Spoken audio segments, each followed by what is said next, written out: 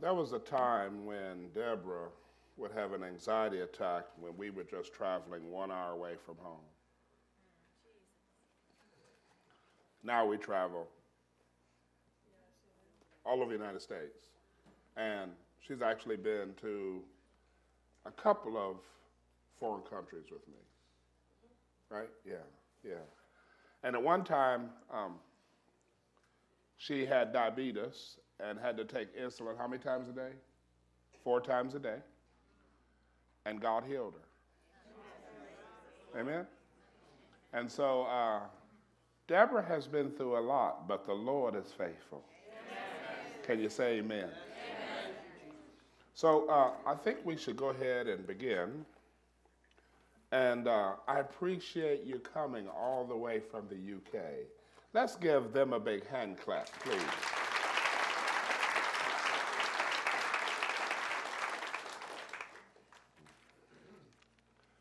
Praise to God. Here's what I want to try to do if I can.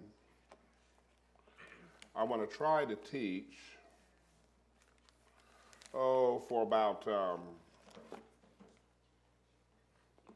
30, 35 minutes. Then Pastor Sassus is going to take up the offering. And then we want to pray for you who need healing. Does that work for you? Yes. Okay. Now here's the thing. Healing ministry takes time. How many of you hear what I'm saying? Yes. Look at somebody and say, you can't put God on a clock. So, if you say,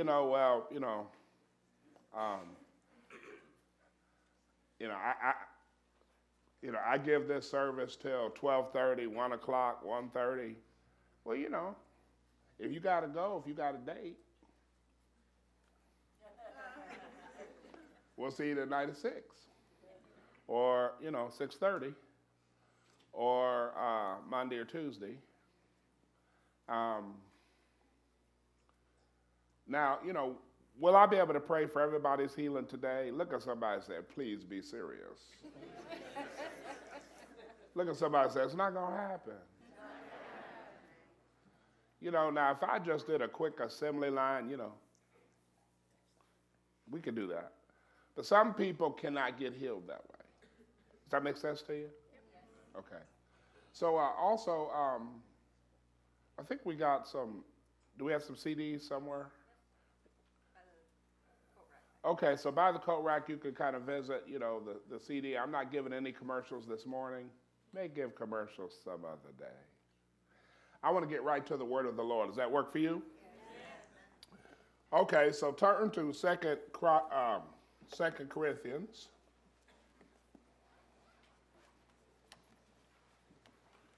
And if you have your Bible, that'll be wonderful. If you have your iPhone, excellent. If you have your iPad, I think they're recording the message. Yes, and CDs are how much?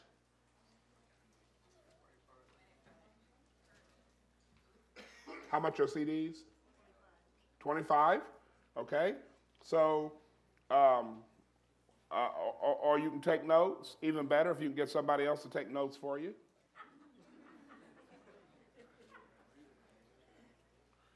Okay, you guys ready? Yep. 2 Corinthians 10, verse 5.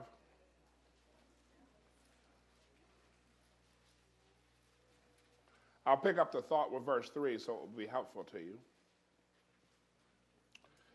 The Apostle Paul says to the believers in Corinth and to us today, for though we walk in the flesh, we do not war after the flesh. 2 Corinthians 10, verse 4. For the weapons of our warfare are not carnal, but mighty through God to the pulling down of strongholds, casting down imaginations and every high thing that exalts itself against the knowledge of God, and bringing into captivity every thought to the obedience of Christ. I'll read verse 5 again. Casting down imaginations and every high thing that exalts itself against the knowledge of God, and bringing into captivity every thought to the obedience of Christ. Listen to me carefully. Every action is rooted in a thought. And so the Word of God says, take every thought captive to the obedience of Jesus Christ. What then does that mean? The thought you do not take captive to the obedience of Jesus Christ, sooner or later will take you captive. The Father wants you to take captive your thoughts in obedience or under obedience to his Son Jesus. Look at somebody and say, your thoughts will either break you or make you. Look at somebody else and say, your thoughts will either break you or make you. Your thoughts will either retard your growth or advance you in the Holy Spirit. Listen to me now. Wrong thinking makes way for wrong or negative behavior. I want you to turn to the book of James, the half-brother of Jesus, one of the apostles, chapter 1. It's interesting, Pastor Sansusi, God speaks to his heart through the Holy Spirit and gives him Jeremiah 29:11, which God says, I know the thoughts I have towards you. The question is, what thoughts do you have toward God? What thoughts do you have toward yourself? And what thoughts do you have toward others? Look at somebody and say, it's time for you to think about what you're thinking about.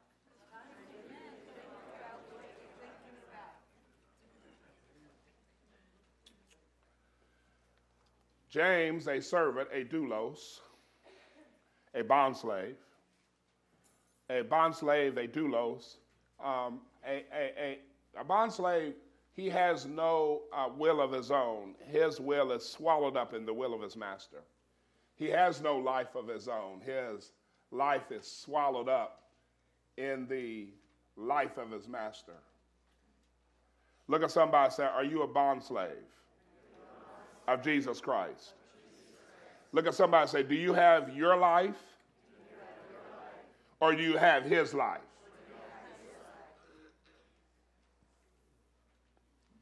A doulos of God and of the Lord Jesus Christ to the 12 tribes which are scattered abroad, greeting. Look what he says now. My brothers,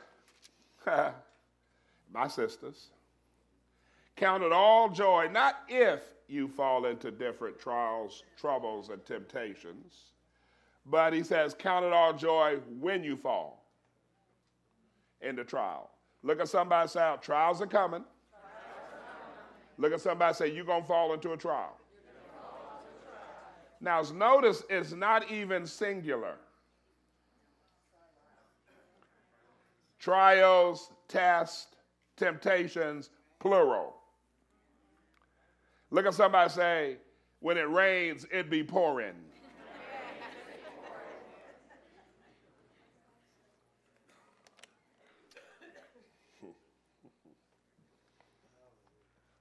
But now you're supposed to know something when you fall into these struggles, these difficulties, these adversities, these trials. You're supposed to know something. That trying or testing of your faith is supposed to work or produce, everybody say patience. Wait a minute. Produce, work. But let patience have a perfect work, that you may be full grown and complete, lacking in nothing. Wait a minute. And if any of you lack wisdom, let him ask of God, and God will give it to you. Wait, let me see if I got this right. Trials produce patience and wisdom, and the whole point of a trial is not to take something away from you, but God wants to give you something. Look at somebody and say, I've been wanting to tell you this for a long time, but you definitely need some wisdom.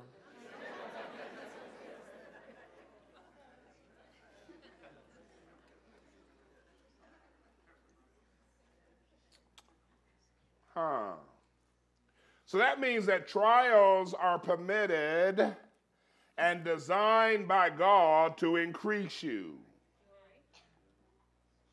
God's purpose behind the trial is to add to you and make you more like Jesus. Very interesting that God, by his power, could have prevented the trial. But in his wisdom, he permits the trial to bring you into something that he has for you.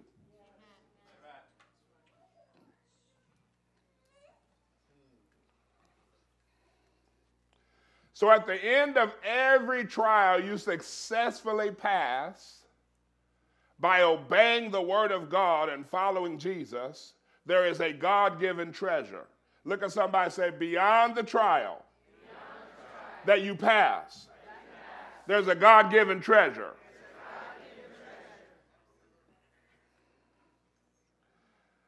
Now, there are trials that come from the enemy that you know how to fight it. Those battles are yours. But then there's trials that come from the enemy you don't know how to fight. Exodus 14:14 says, the Lord will fight for you. And then God gives Moses the wisdom to destroy the enemy. Look at somebody and say, the wisdom of God empowers you to overcome the enemy. I'll just reference it. You don't have to turn there. I'll be true to the word. 2 Chronicles 20:15 says, the battle is not yours. This battle belongs to God. It's interesting that in 2 Chronicles 20:25, after the enemy was defeated, because there was a word of wisdom and a word of prophecy given, and the instructions were followed, the enemy was supernaturally defeated, and the Bible says that the sons of Israel gathered and spoiled the enemy's goods.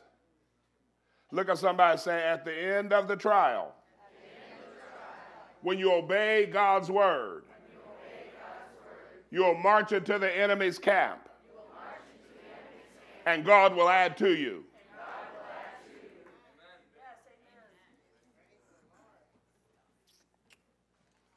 Now, don't worry, I'm going to take my time. Look at somebody and say, he's going to take his time. Because look at somebody and say, because you definitely need the word of the Lord. What does this mean?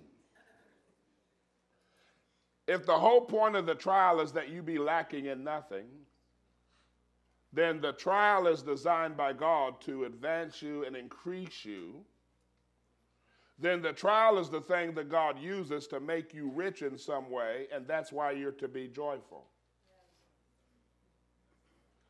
A trial is what God uses to give you wisdom and patience so that you can handle either the spiritual wealth, the mental wealth, the emotional wealth, the physical health, or even financial wealth that he's going to deposit into your life.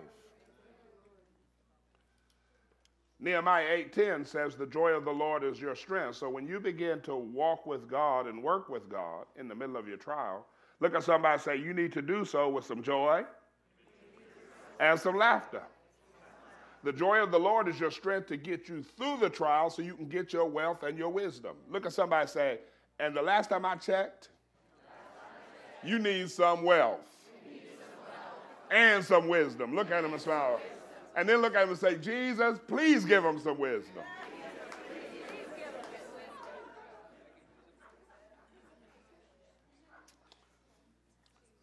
Catch me now. There is only one thought to have about any situation that I'm in, and that's the thought that the Word of God, the Holy Spirit, and Jesus is having about it. Look at somebody and say, take every thought captive. Look at somebody and say, every action's rooted in a thought. So in a trial or a bad circumstance, I cannot afford to have or meditate on any thought that the Word of God and Jesus and the Holy Spirit didn't give me about that situation. So when you're walking with God, you must be submitting yourself to the way Jesus thinks. how Jesus perceives that situation to be. That means that every difficulty and every struggle has an upgrade attached to it. Look at somebody and say, he's trying to get you to see your struggle differently. Look at somebody and say, through God's eyes. But it takes discernment to perceive the upgrade and wisdom to step into it for your benefit and the benefit of others. The whole point, I say again, is that you be lacking in nothing. Trials are the means of God to get something to you, for you, in you, through you, for your benefit and the benefit of others. What does this mean then?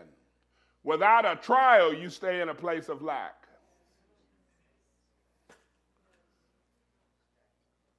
If God says the trial and you embrace it joyfully, knowing that as you think the word of God, speak the word of God, do the word of God, at the end of that trial, you have a God-given treasure.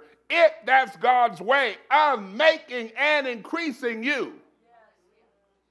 Giving you a deposit of wisdom and wealth and making you more like Jesus.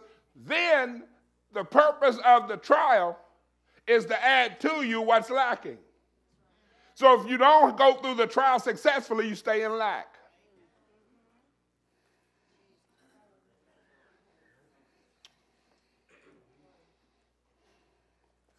God uses the trial as a way and a means to bring you into the wisdom that will cause you to come into a supernatural supply. Look at somebody and say, through the trial, you gain wisdom. Then say, through wisdom, you turn lack into a supernatural supply. 1 Corinthians 2:16 says, you are to have the mind of Christ. What is the implication of this? I want to learn how to think with God. And when I learn how to think with God, it enables me to receive what Jesus has for me through the trial. Here's the issue. Wrong thinking will not allow me to perceive or to receive what Jesus has for me. Ephesians 4:23 says, be renewed in the spirit of your mind. Look at somebody and smile and say, I've been wanting to tell you this for a long time. The problem is in your mind.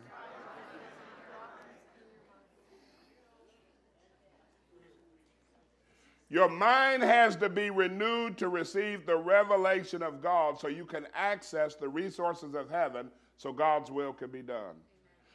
Your trial is the opportunity God has allowed to bring you into the mind of Christ so that you can learn how to think like Christ and be brilliant in the spirit. Everybody say radiant in the spirit. Aglow with the spirit. You learn how to think brilliantly about God, yourself, your situation, as well as others. In other words, the mind of Christ opens you up to see, to hear, to know what heaven is saying and doing about your current circumstances. Look at somebody and say, right thinking will always take you into faith. Okay, now, look at somebody and say, he's just warming up. Okay. Your starting place will always determine the outcome. The wrong starting place will not lead to the outcome you find desirable. Now I'm going to say something you're not going to agree with me, but it's okay. I'm brilliant. No, years ago, God told me. He said, I made you brilliant. You're not going to believe what I'm about to say. You're not going to accept it, but it's okay. Look at somebody and say, put it on file. But remember, the preacher's good looking and he's brilliant. I'm good looking too. I just want to let you know that. I think brilliantly about myself. Well, wait a minute. God thinks brilliantly about me. Because to be brilliant is to be good. I am letting you know the thoughts I'm having about you, and they're what? Good thoughts. That means God thinks good things about me. So if I'm going to think with God, I need to think good things about. So, I tell people, I'm the best looking person in the room. You should disagree and say, oh no, you second. Because I am. Look at somebody say, the issue is not what other folk are saying about you. Look at somebody say, it's what you're saying about yourself. So if you're saying something that's going to tear down my personal esteem, I'm giving you the hand. You just don't know what you're talking about. Because I'm anointed and good looking and brilliant. And by the way, it's working for me. Oh, no. God said I was brilliant. He really told me I was brilliant. I disagree with God. Look at somebody and say, you need to get a word from God. That's all right. Yeah. Here's my statement that you're not going to like. Look at somebody and say, put on your seatbelts. Here's my statement. Things don't go wrong, they start wrong. Because the seeds of destruction are always in the foundation. Your life is built upon your thinking processes. From the day of your consciousness to the present. Your thinking processes are your foundation. Your foundations are always conclusions. Your life, where you are right now, is based upon, is a result of your foundations and your conclusions.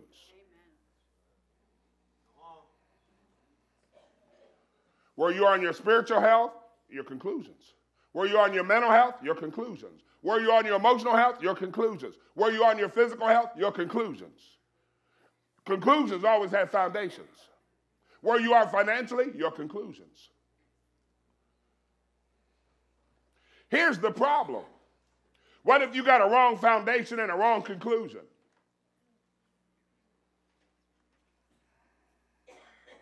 You make decisions based upon foundations and conclusions.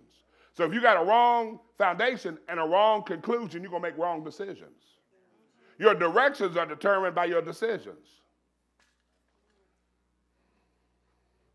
So whatever thought that has taken you captive, contrary to the word of God, everybody say it's a wrong foundation.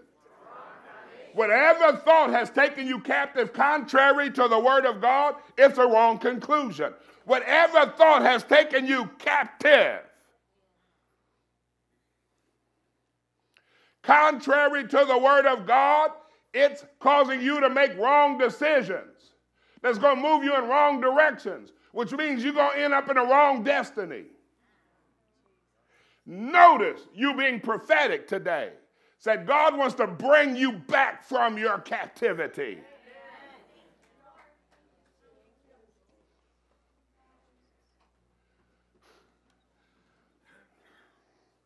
If you have a wrong destiny, you got a wrong history. If you got a wrong history, you're leaving a wrong legacy.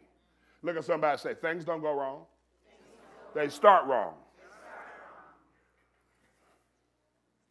Here's the thing about the revelation of the Word of God and divine intent. It can do a restart. Somebody in this sanctuary today needs a restart. Somebody needs to push the reset button. Look at somebody and smile and say, the preacher says. That good-looking preacher says. That anointed preacher is saying you need a restart. You need a reset.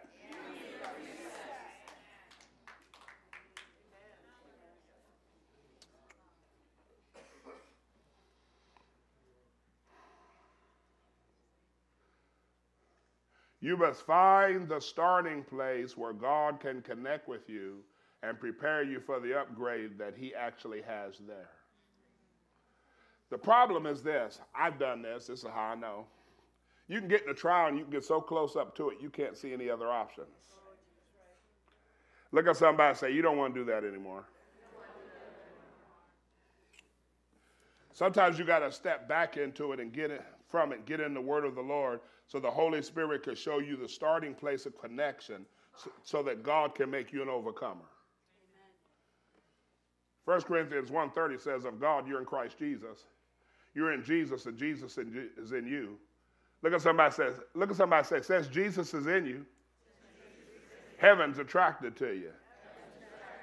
Look at somebody say, the resources of heaven will respond to the Lord Jesus in you. Let me see if I got this right. God, by definition, is a supernatural. Therefore, in Christ Jesus, God does the supernatural in your life. So Jesus has come to expand who I am for the Father's glory, my good, and the good of others. Wait a minute. I think I'm getting something. So the Father's not really concerned about the mistakes that I'm making trying to do his will. Okay, let me explain it this way. I ain't come down yet, so it's time for me to come down. I think I'll start over here. How many of you are moms? Raise your hand. Moms. How many of you are dads? Raise your hand. Dads. Okay. You got a baby, the baby's crawling. The baby stands up. The baby falls down. You don't say, bad baby.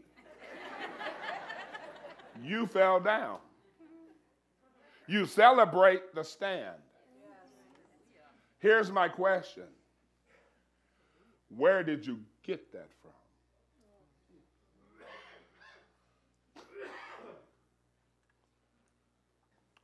The baby has learned to stand. Now you say, come here, baby. Takes 2 steps and fall. You never go, bad baby. Bad baby, you only took 2 steps. You fell down, bad baby. Oh, no. You celebrate the 2 steps. Because you're not concerned about the mistakes that are being made, learning. Yes. Now, here's my question. Where did you get that from? Oh. Did you mothers do something that's literally crazy? Y'all crazy mothers. Your birthday's coming. You give your child the money to get the gift for you.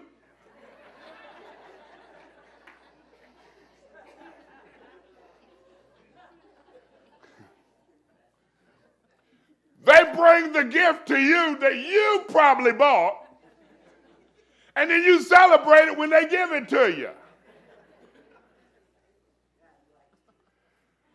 Where did you get that one from?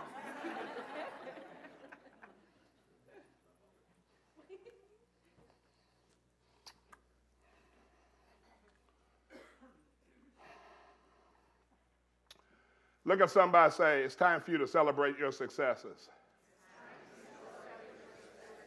Mistakes are part of the process of learning.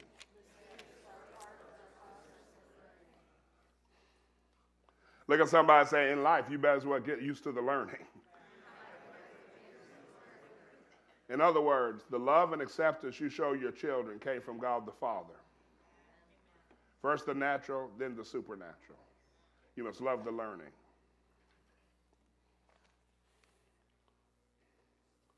You know, it's interesting because Romans 11:36 says, for of him, through him, and to him are all things.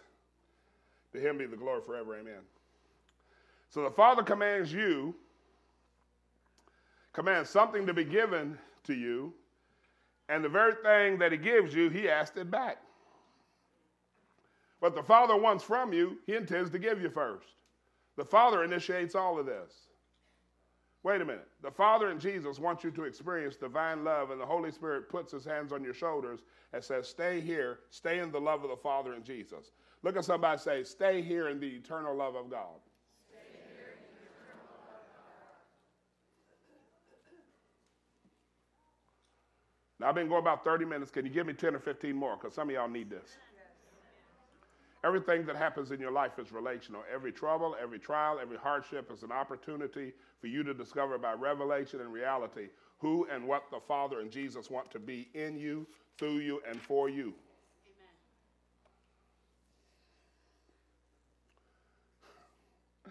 This is interesting. Revelation 12:21 says, do not be overcome by evil, but overcome evil with good. Now, listen to me. Listen to me carefully. Pay attention. Look at somebody say, pay attention to that good-looking preacher. Here's the truth. Listen to what I'm saying. In reality, be not overcome with evil, but overcome evil with good. In reality, you're not really being challenged by the enemy. Here is the truth. In your life in the spirit and spiritual warfare, in the final analysis, you're not really being challenged by wicked people or oppositional forces. Here's the truth of the kingdom. You're really only being challenged by the goodness of God. Be not overcome by evil, but overcome evil with good. What is God teaching you in a moment when someone doesn't like you or opposes you? God is challenging you to give some of his goodness to the person who's fighting against you. That person really needs you to release the goodness of God into their life at that moment. God is teaching you to respond to ugly with the Holy Spirit and be good to the person who's being bad to you.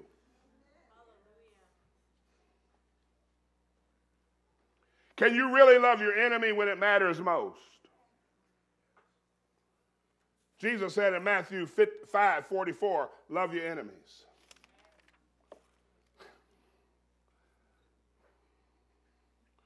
What if I said to you that once you really grow up in Christ, you can never really be challenged by a negative, ever? What if you could only be challenged by a fruit of the Spirit? What if in a trial, the most powerful weapon against the enemy is not a gift of the Spirit, but the fruit of the Spirit?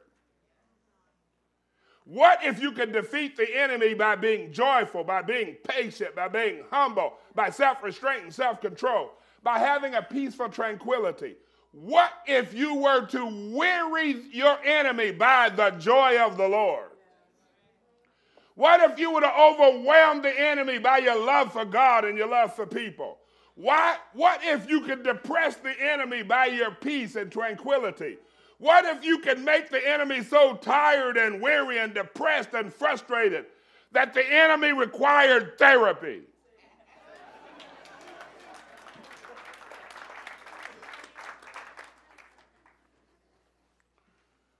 What if the enemy was so discouraged and disappointed that he wants to get away from you? What if the demons that were assigned to your life hate their assignment? What if you punish the enemy by the power of God and you make the enemy nervous and anxious and fearful of you? That the only time the enemy feels like he can get any rest is when you're asleep.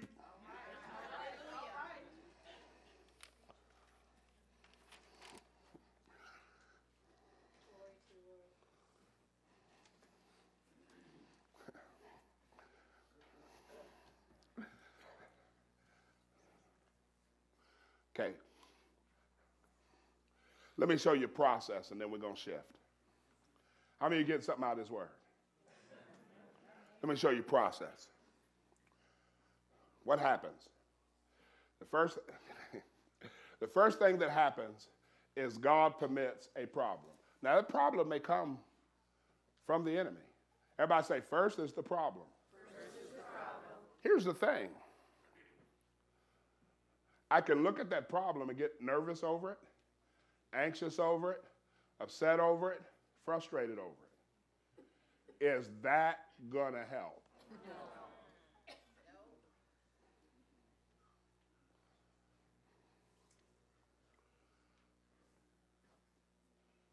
Or I can look at the problem and say, God has permitted this problem. He could have stopped it. He allowed it.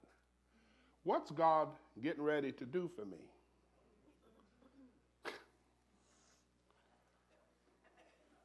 Everybody say problem.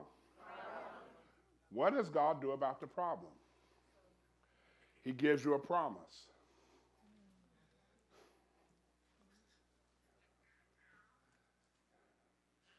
that's going to cause the problem to vanish.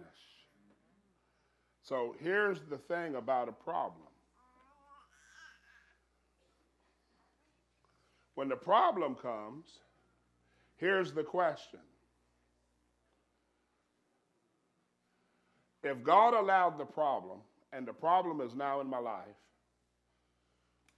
in what way does Jesus want to use this problem to reveal himself to me in a way I've never known him before? If God, by his power, could have prevented this problem, but he permits it, then in what way, through this problem, Jesus wants to manifest himself to me in a way he's never manifested himself to me before. That the only way I can know God in a way I've never known him before is if he permits the problem to come.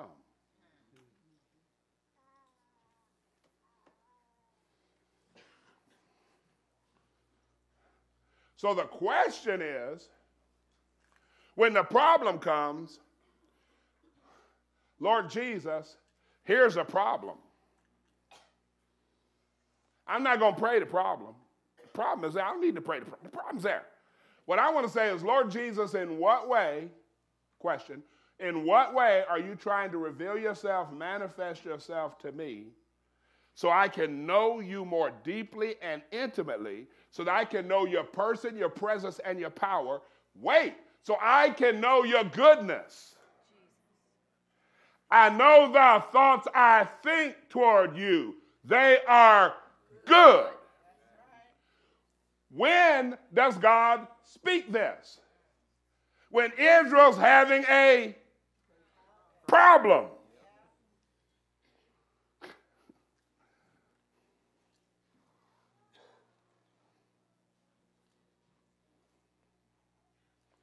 So when Scripture says this. Jesus says in the Sermon on the Mount, Matthew 5, 6, and 7. He says at one point, ask and you shall receive. In the original language, ask and keep on asking, shall receive. So if I say, Jesus,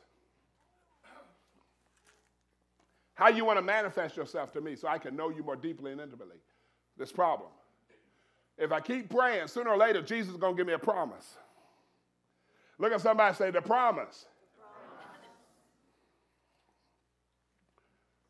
Everybody say, number one, the problem. So it's how I view the problem. The problem now becomes an opportunity and a possibility for me to experience more of the person, the presence, and the power of God. Wait. The problem can do one of two things. The problem can take me captive in my imagination, in my life, and get in the way of my intimate knowledge of God, casting down imaginations and every high thing that is also self against the word or the intimate knowledge of God. That issue can, or I can start talking to God and get a promise that will increase my intimate knowledge of God when the provision comes. Everybody say problem, promise, provision. The problem can keep me from the intimate knowledge of God. So it's not the problem, it's how I think about it.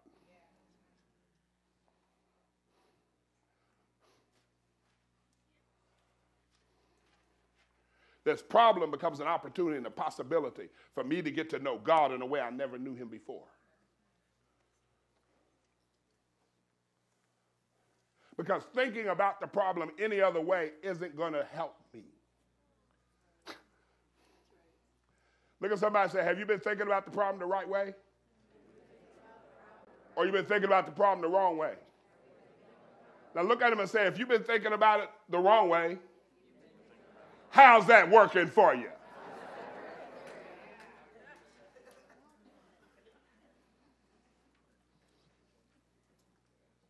It don't work.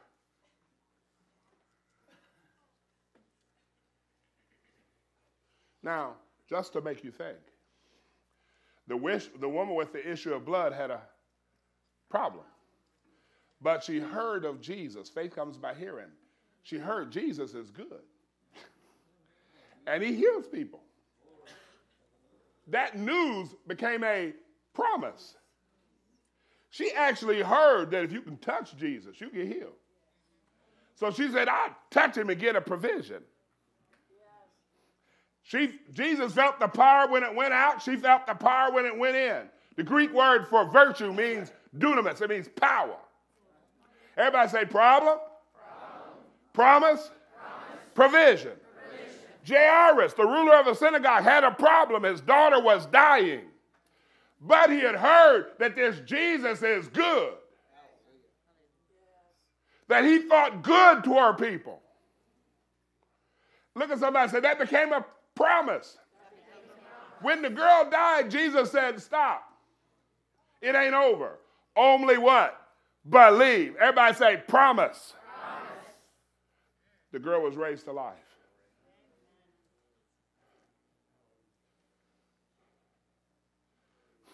The leper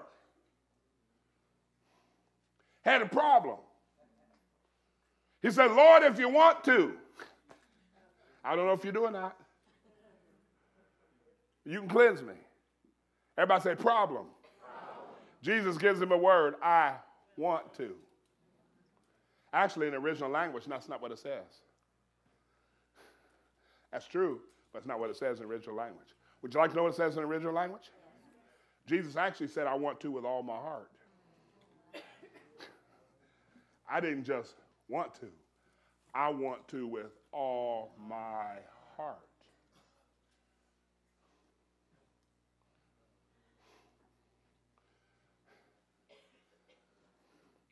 That leper got spiritually healed of leprosy, mentally healed of leprosy, emotionally healed of leprosy, physically healed of leprosy. He had a problem, he got a promise, and all of a sudden when Jesus touches him, his leprosy disappears. Everybody say problem. Promise. Everybody say provision. And here's the thing. It ain't my goodness. It's his goodness.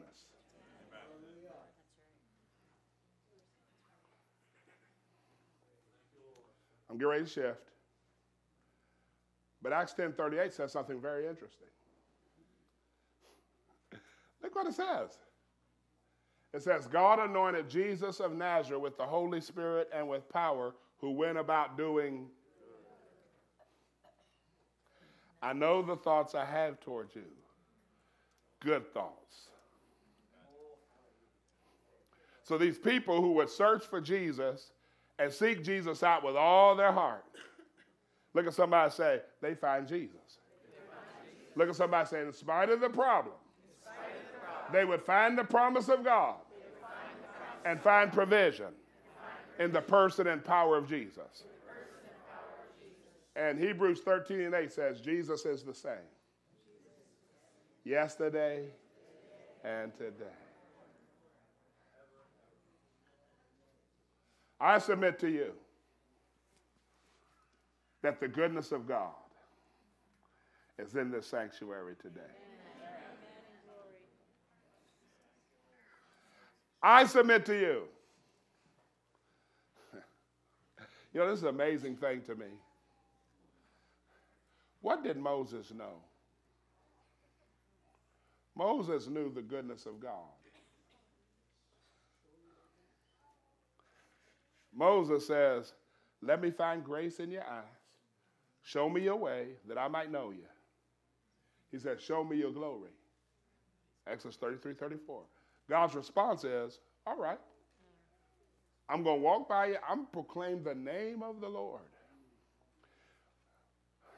But what I want you to understand, when I proclaim my nature and my character, you want to see my glory?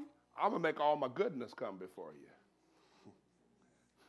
Look at somebody say, if you want to see the glory, you need to catch the goodness.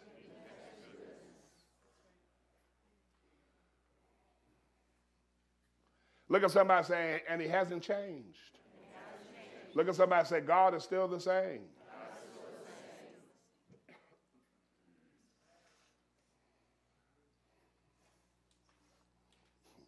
The scripture says the goodness of God is forever. This will make you think. I'm trying to transition. I'm really trying, but I have to do this. Do you know when the glory cloud came in Second Chronicles? They were singing a song. Here was their song. Praise the Lord, for you are good, and your mercy endures forever. Praise the Lord, for you are good, and your mercy endures forever. Praise the Lord, for you are good, and your mercy endures forever. Try it with me. Praise you, Lord, for you are good, and your mercy endures forever. Praise you, Lord, for you are good, and your mercy endures forever. Praise you, Lord, for you are good, and your mercy endures forever.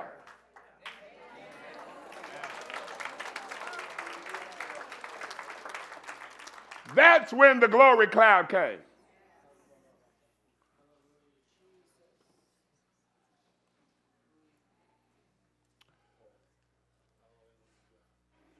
I mean, Jesus is going to heal people after we take up the offering. Look, listen to me. That's a given. No, it's a given.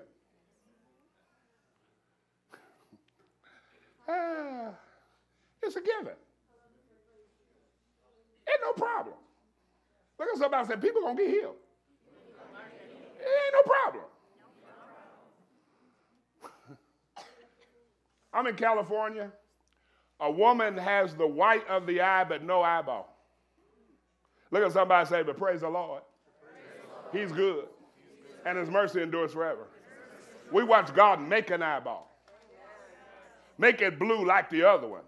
And she goes, I can't see. Look at somebody and say, praise the Lord, he is good. His mercy endures forever.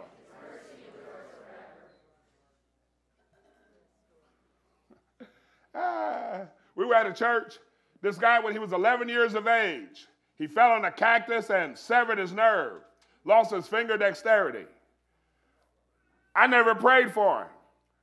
He was praying for somebody else that we were ministering to get healed. But look at somebody and say, but praise the Lord. Praise the Lord. He is good. He is good. And his mercy endures forever. All of a sudden he starts doing this. I'm in Michigan. A guy had taken a bullet to the chest. There were fragments. He was in pain 10 years. They almost had to amputate his arm. His last two fingers were artificial, not real. Couldn't move them.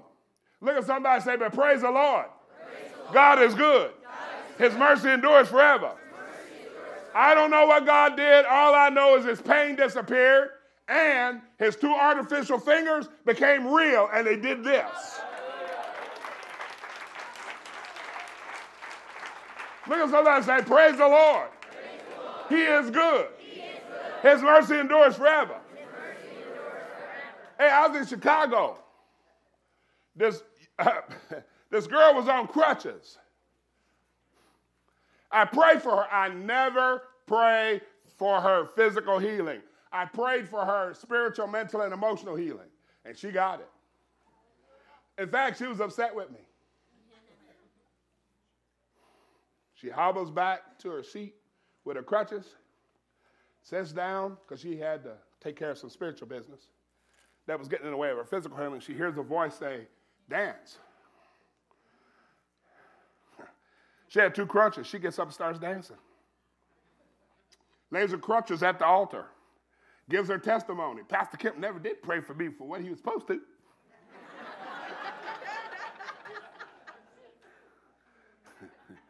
She just don't know. I prayed for the thing that would open up the pathway. But look at somebody and say, praise the Lord. Praise the Lord. He is good. He is good. And his mercy endures forever. Do you think I care? What she says about Pastor Kemp? I'm anointed and good looking. Do I care?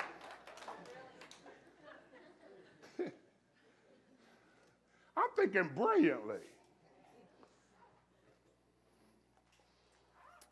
Now, just in case you think I'm just talking, I almost failed the 6th grade.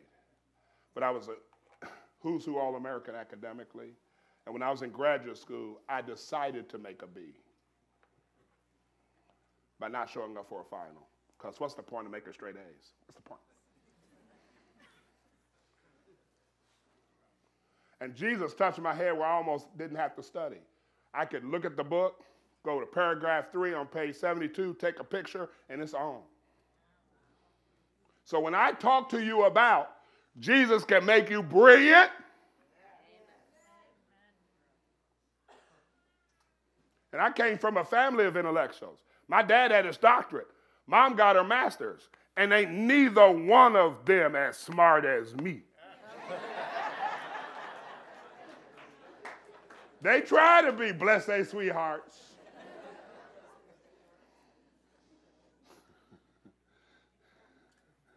And my dad, honestly, is one of the smartest people I know. And I have met a lot of people. He's brilliant. My dad, in the natural, is brilliant. Okay. How many people read physics for fun? That's my dad, who's 94 and still at home. Mom's 86, still at home. Now, I don't have my dad's natural brilliance, but I got some supernatural brilliance.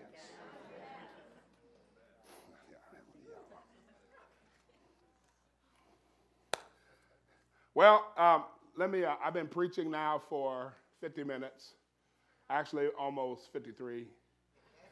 And one of the things that I have learned is the mind can only receive as much as the behind can endure. And right now I'm getting, your behind is speaking to me. And your behind is saying, please shut up. I am so tired and weary. Please let me stand. I need a break. And so since your behind is screaming, I'm going to listen to your behind. So I want you to stand to your feet and give your behind a break. And the pastor's coming and he's going to take care of the offering. And the Lord had told me earlier when I came up here, I was supposed to tell you that we're going to worship this offering together. So let's just take a moment to do that. Everyone. Some of you lift your hands. Some of you fall on your face. Pour out your soul. If you seek for me and you search for me, or you search for me and you seek for me, have it which way you want it. I will be found of you, and I will bring you out of your captivity. Hallelujah. Lord, hallelujah. Lift up your voices. Those of you who know how to pray, hallelujah. Worship, praise. Lord, we're thanking you. The ushers are coming forward right now. Praise God as we're doing this. Thank you, Lord. Hallelujah. Lord, they're going to fill these bags this morning. Amen. Because, Lord, ministry takes money. And, Lord, you own the cattle on 1,000 hills and the gold in every mine. Lord, oh, we just praise you. Keep on praising Him, folks. Hallelujah. With enthusiasm. With enthusiasm. Lord, I'm going to give in this offering with enthusiasm. Not because I have to, not because it's asked, but with enthusiasm. I'm sowing seed that's going to harvest a crop. It's going to bring forth a harvest. Hallelujah. Thank you, Lord. Praise you, Lord. Lord, write it on my mind. Put it in my conscience. Speak it into my heart. Lord, what shall I write here? What shall I give? Hallelujah. Lord, in Jesus' name, oh, hallelujah, we praise you, Lord.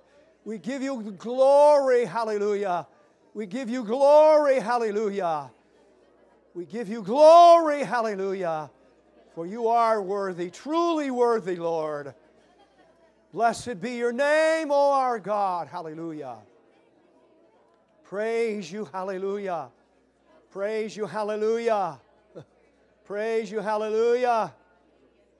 Hallelujah. Amen. For His Let's say it together. For his goodness and mercy endureth forever. God bless you. You may be seated. Thank you, Lord. Pastor Kemp, you can start back as we're receiving this. Hallelujah. Hallelujah.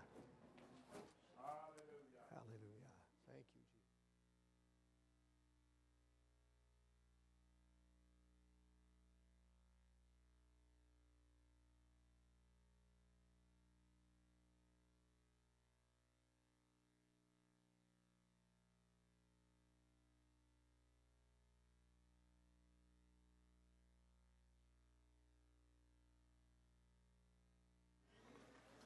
Praise to the Lord. Hallelujah. We'll just wait till you've given and then we'll proceed on. Praise to the Lord. You can praise God while we're doing this, though. Hallelujah. Thank you, Lord. Thank you, Lord. Thank you, Lord. Thank you, Lord. Hallelujah. Thank you, Lord. Thank you, Lord. Hallelujah. Praise to the Lord. Hey, Jimmy, would you hand me that water down there at your left foot?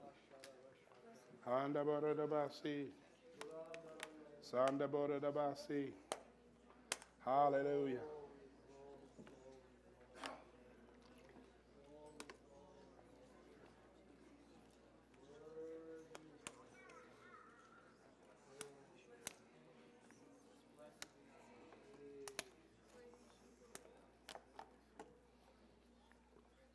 Korabasi.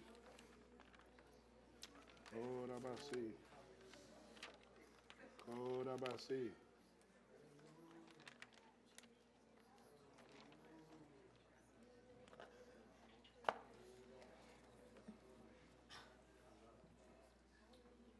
Korabasi. Okay, you guys ready? Are you ready? Yes. Now, in case you haven't noticed, I'm African American. And in my culture, we have a tradition that we talk in church. Amen. So look at somebody and say, you are a person of color this morning, and you're going to be talking in church.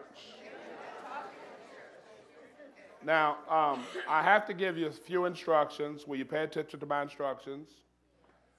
Here's my instruction. Now, you need to catch this. I should probably tell you that, number one, I don't take credit when people get healed. I don't take blame when they don't. It's not my success, and it's not my failure. If you're gonna take credit, you should also take blame. And if you're going to think it's your success, then you're going to think it's your failure. I am not convinced that God works because of me. I'm convinced God works in spite of me because he's good. Yes. The gifting is not about me. It's about his goodness towards you. You understand? Okay. So it's very important that you get that. Number two, I want you to concentrate now on the word of the Lord that I give you from the Bible. You're mistaken if you think that I have to lay hands on you. You're really, really mistaken. I mean, I don't mind doing it, and sooner or later in the course of these meetings, I'll lay hands on people, but I'm not really all that necessary. Here's why I'm not. Jesus said, where two or three come together in my name, he said, I am there. Have we come together in Jesus' name? Yes. Then Jesus is here. Yes. Jesus said, if any two or three of you agree as touching anything you'll ask, it shall be done by the Father. Will you agree with me today that Jesus will touch people right where they are and heal them? Yes. You agree with me?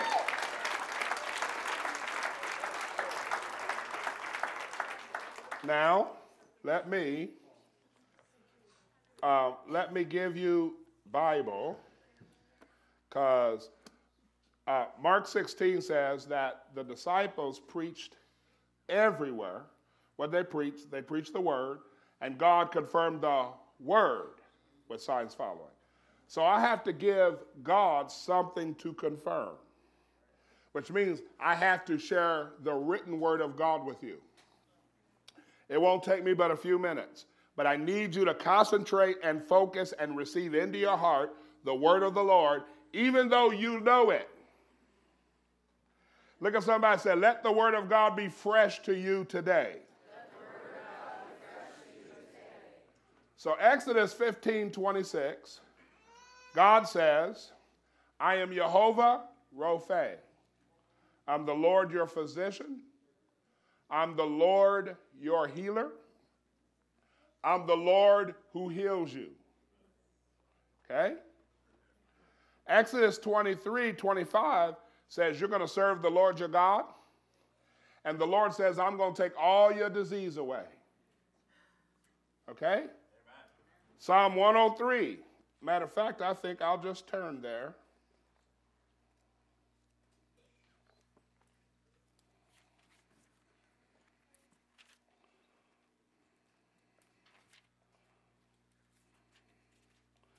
Because it says, bless the Lord, O my soul, and all that's within me. Bless his holy name. Bless the Lord, O my soul. Forget not all his benefits. Why? Because he's good. Who forgives all your sins, who heals all your diseases, who redeems your life from destruction, who crowns you with, everybody say, loving kindness, and tender mercies. Wow. And so then Psalm 107, verse 20 says, and he sent his word and healed them and delivered them from their destructions. Here's what's amazing. The next verse says, oh, that men would praise the Lord for his what? Goodness. Even in the old covenant, it's putting healing and goodness together. So when I say the Lord is your physician, when I say the Lord is your healer, when I say that the Lord heals you, I'm the Lord that heals you and the Lord takes disease away, that he heals all your diseases, that God is sending his word and healing you, and that you should praise him for his goodness, God's word is healing you now. This is his word. Let me read a little bit more. You know, sometimes people give me more credit than what I deserve. They think I got something to do with all this.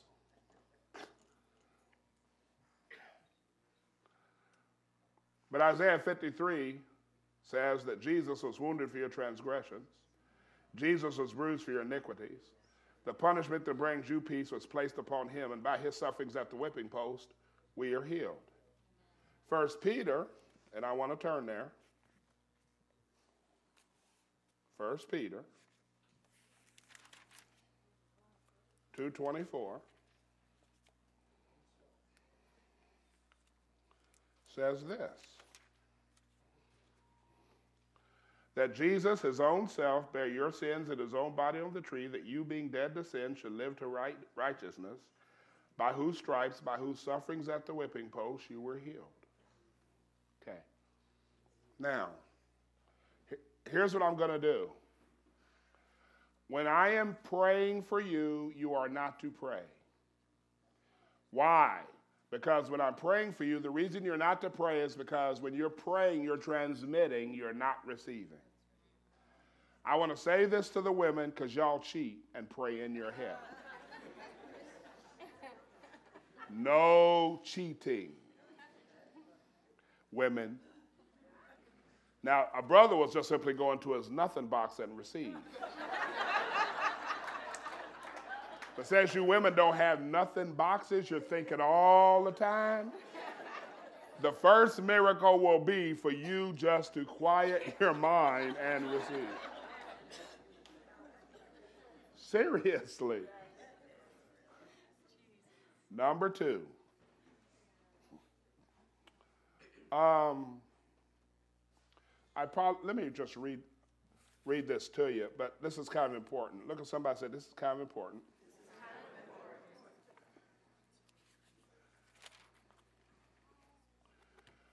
If you remember, in the book of John, there was an angel that troubled the waters, and whoever got in the waters was healed.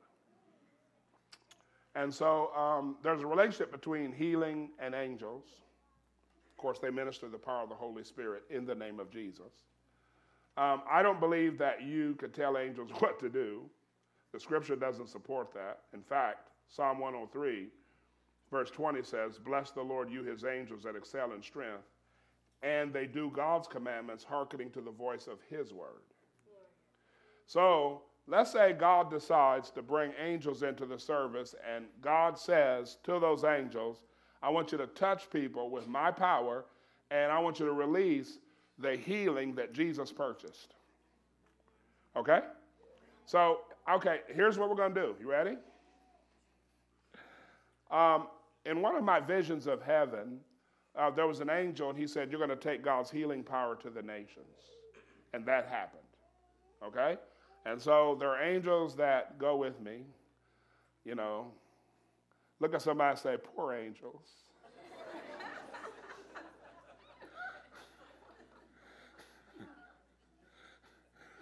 You know, so can I mention this? Because this is just my humor and I can't help it. Even though my wife is a lot funnier than me. She really is. But the Bible says in Psalm 91, he will give his angels a command concerning you, that they'll keep you in all your ways. See, if you have, people say, I got a guardian angel. No, you don't. No, you don't. You got guardian angels. Let me tell you why. Because every now and then your angel needs a break from you.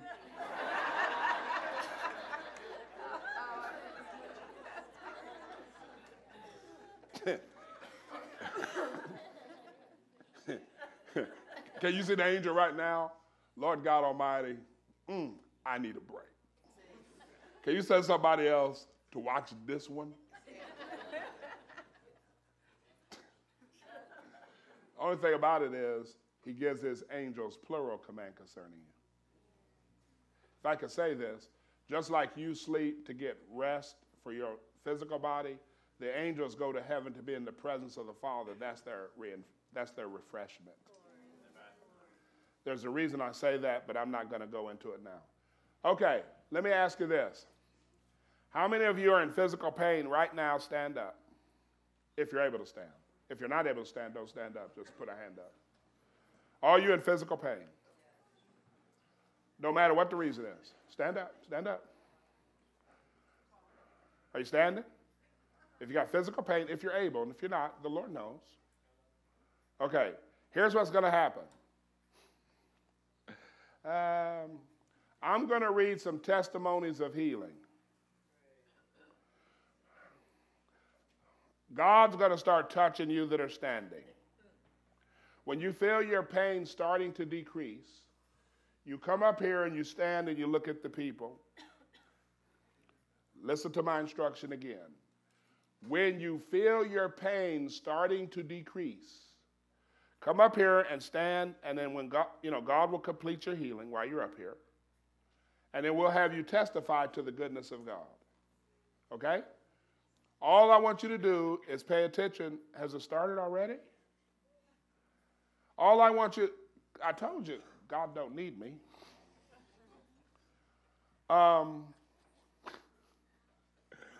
It's funny. He isn't even waiting for me to do my thing. God's already started. When you feel it starting to decrease, I mean, when God, he's not even waiting.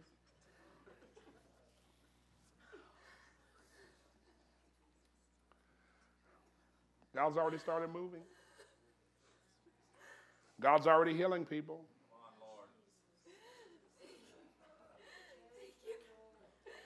I'll just read some testimonies.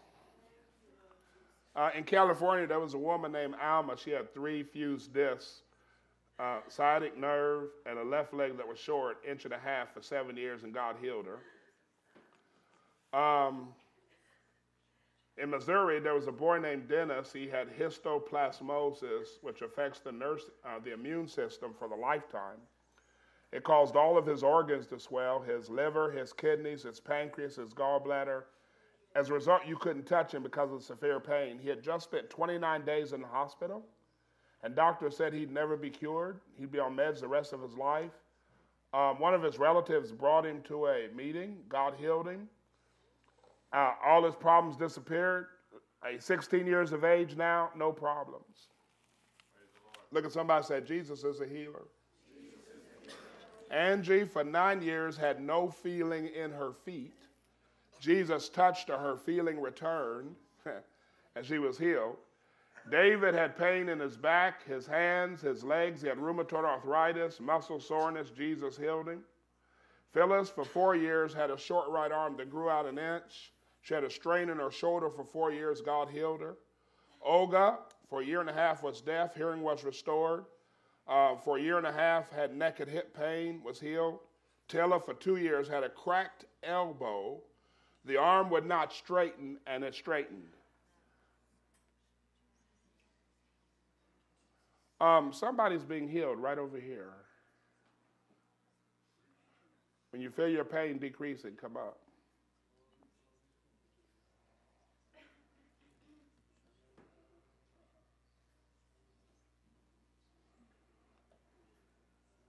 God will continue doing it. The arm straightened, it was healed. Maria, for 5 years, had no feeling in her right arm. The feeling returned. She could not close her left hand. Jesus touched her, and she was able to do it. Since childhood, she was deaf in her left ear. She was healed. Terry had a broken ankle for 7 months. Pain disappeared, and she was healed. Another person had stomach pain for 3 years, was healed. Miguel had a short left leg, 2 inches, 42 years since birth, was healed. This couple in Texas couldn't get pregnant. I had a word of knowledge that God was going to give them a son. It happened. There was a young man. He had one. This was interesting. This happened in Texas. He had 1 foot shorter than the other, and God grew out his foot. A woman in Chicago, she had 5 growths in her female organs. I had a word of knowledge about it. She went back to the doctor. They disappeared. Shirley, for 7 years, had a left hip pain, left leg pain, and it healed. In her right eye, she had glaucoma. It disappeared. Rod, for 10 years, had missing cartilage in his right leg. It was healed.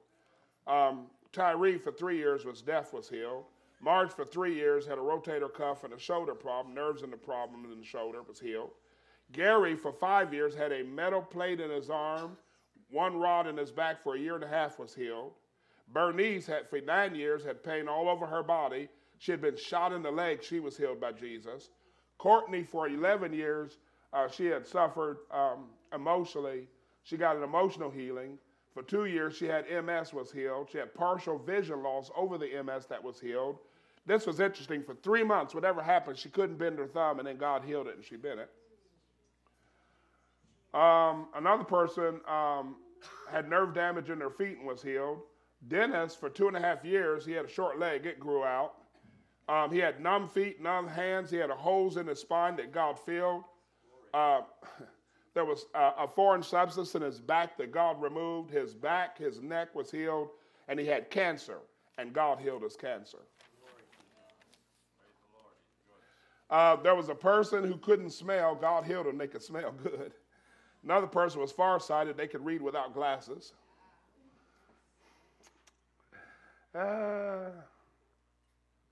Steve, for 4 months, twisted his back. His left and hip pain was healed. Kenneth, for 5 years, had arthritis. Back pain was healed.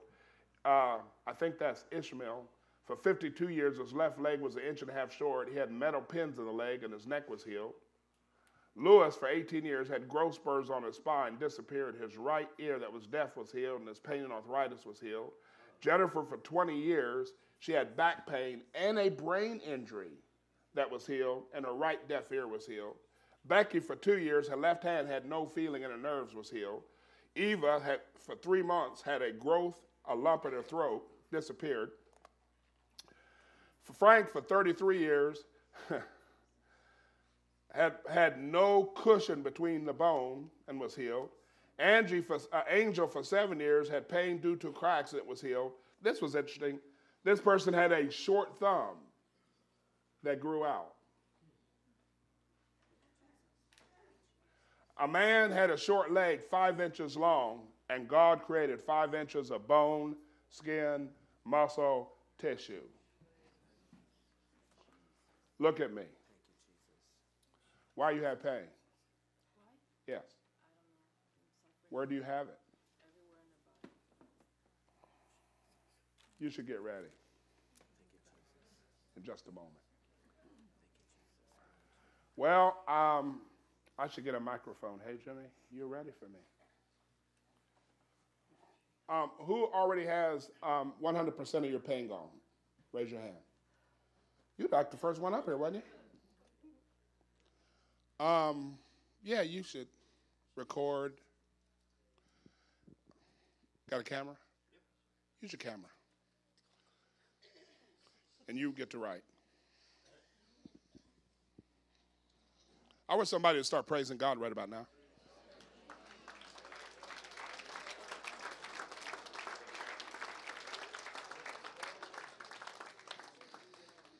See, now you won't be able to say that I laid hands on you.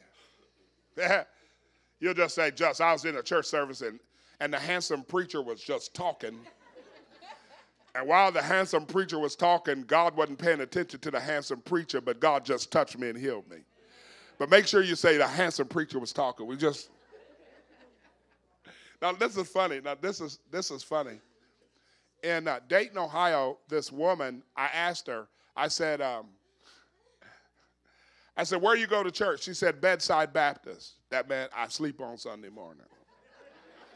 She had cancer, but because of the goodness of God, God healed her. She goes back to the doctor, can find no cancer.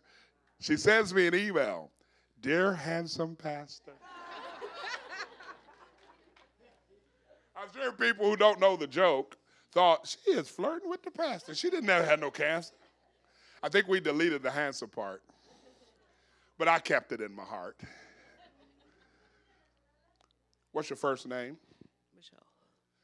What was your problem? My back and my legs, I could barely stand. You could barely stand, and how long had you had that problem? I don't know. I would sit down, and I wouldn't be able to get back up for a long time. You can ask my husband. He'd have to help me get up. How many years? Yes. Recently. And then I'm trying to do my thing, and God, interrupts my thing. I guess he thinks he's God or in charge or something. Look at somebody say, God's really got a sense of humor. Now, see, he confirms my word, that he works in spite of me. I ain't got nothing to do with it. I just start healing people. Let me tell you this funny story. Don't worry. Some of you getting healed right now. So, how many of you ever heard of Reinhard Bonnke? Okay. So, I'm in Orlando, because how many of you ever heard of Daniel Kalinda? Raise your hands. Okay, you haven't heard of Daniel? Daniel's taken over. He's Reinhardt's spiritual son. He's president now of Christ for the Nations. He's just like Reinhardt, just like him. So, Reinhardt was looking for somebody to take over his ministry. So Eric Gilmore's writing Reinhardt, and he gives him a tape of Daniel Kalinda, because they went to the fire school down there with John Kilpatrick and Steve Hill. So Reinhardt goes, listens to the tape. I like that young man. I want to meet that young man. So, Reinhardt would preach 6 times, give 1 time to Daniel, 5 times, 2 times to Daniel, 4 times, 3 times to Daniel. So then one time they get ready to do a big meeting, and Reinhardt can't show up. So Daniel's upset. He says, Reinhardt, I need you to show up. And, because, see, I was down there teaching young evangelists for that ministry. So, to heal the sick, for God to work miracles. And so, Daniel decides to pray. Everybody say problem, promise, provision. So God speaks to Daniel, says, do you think that I'm going to hold myself back because Reinhardt ain't coming to the meeting? So that's what Daniel tells me. They're giving announcements. And people start getting healed. Lifting up wheelchairs, walking out of them. And he said it was like popcorn. First one here, then one there, and then it's the pop, pop, pop, pop, pop. Look at somebody and say, God don't hold back. Just because the evangelist ain't there. Look at somebody and say, because God is good.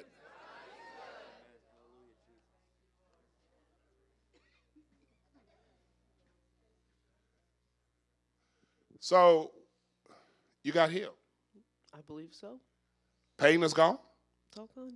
All gone. I could dance. Look at it, but I could dance.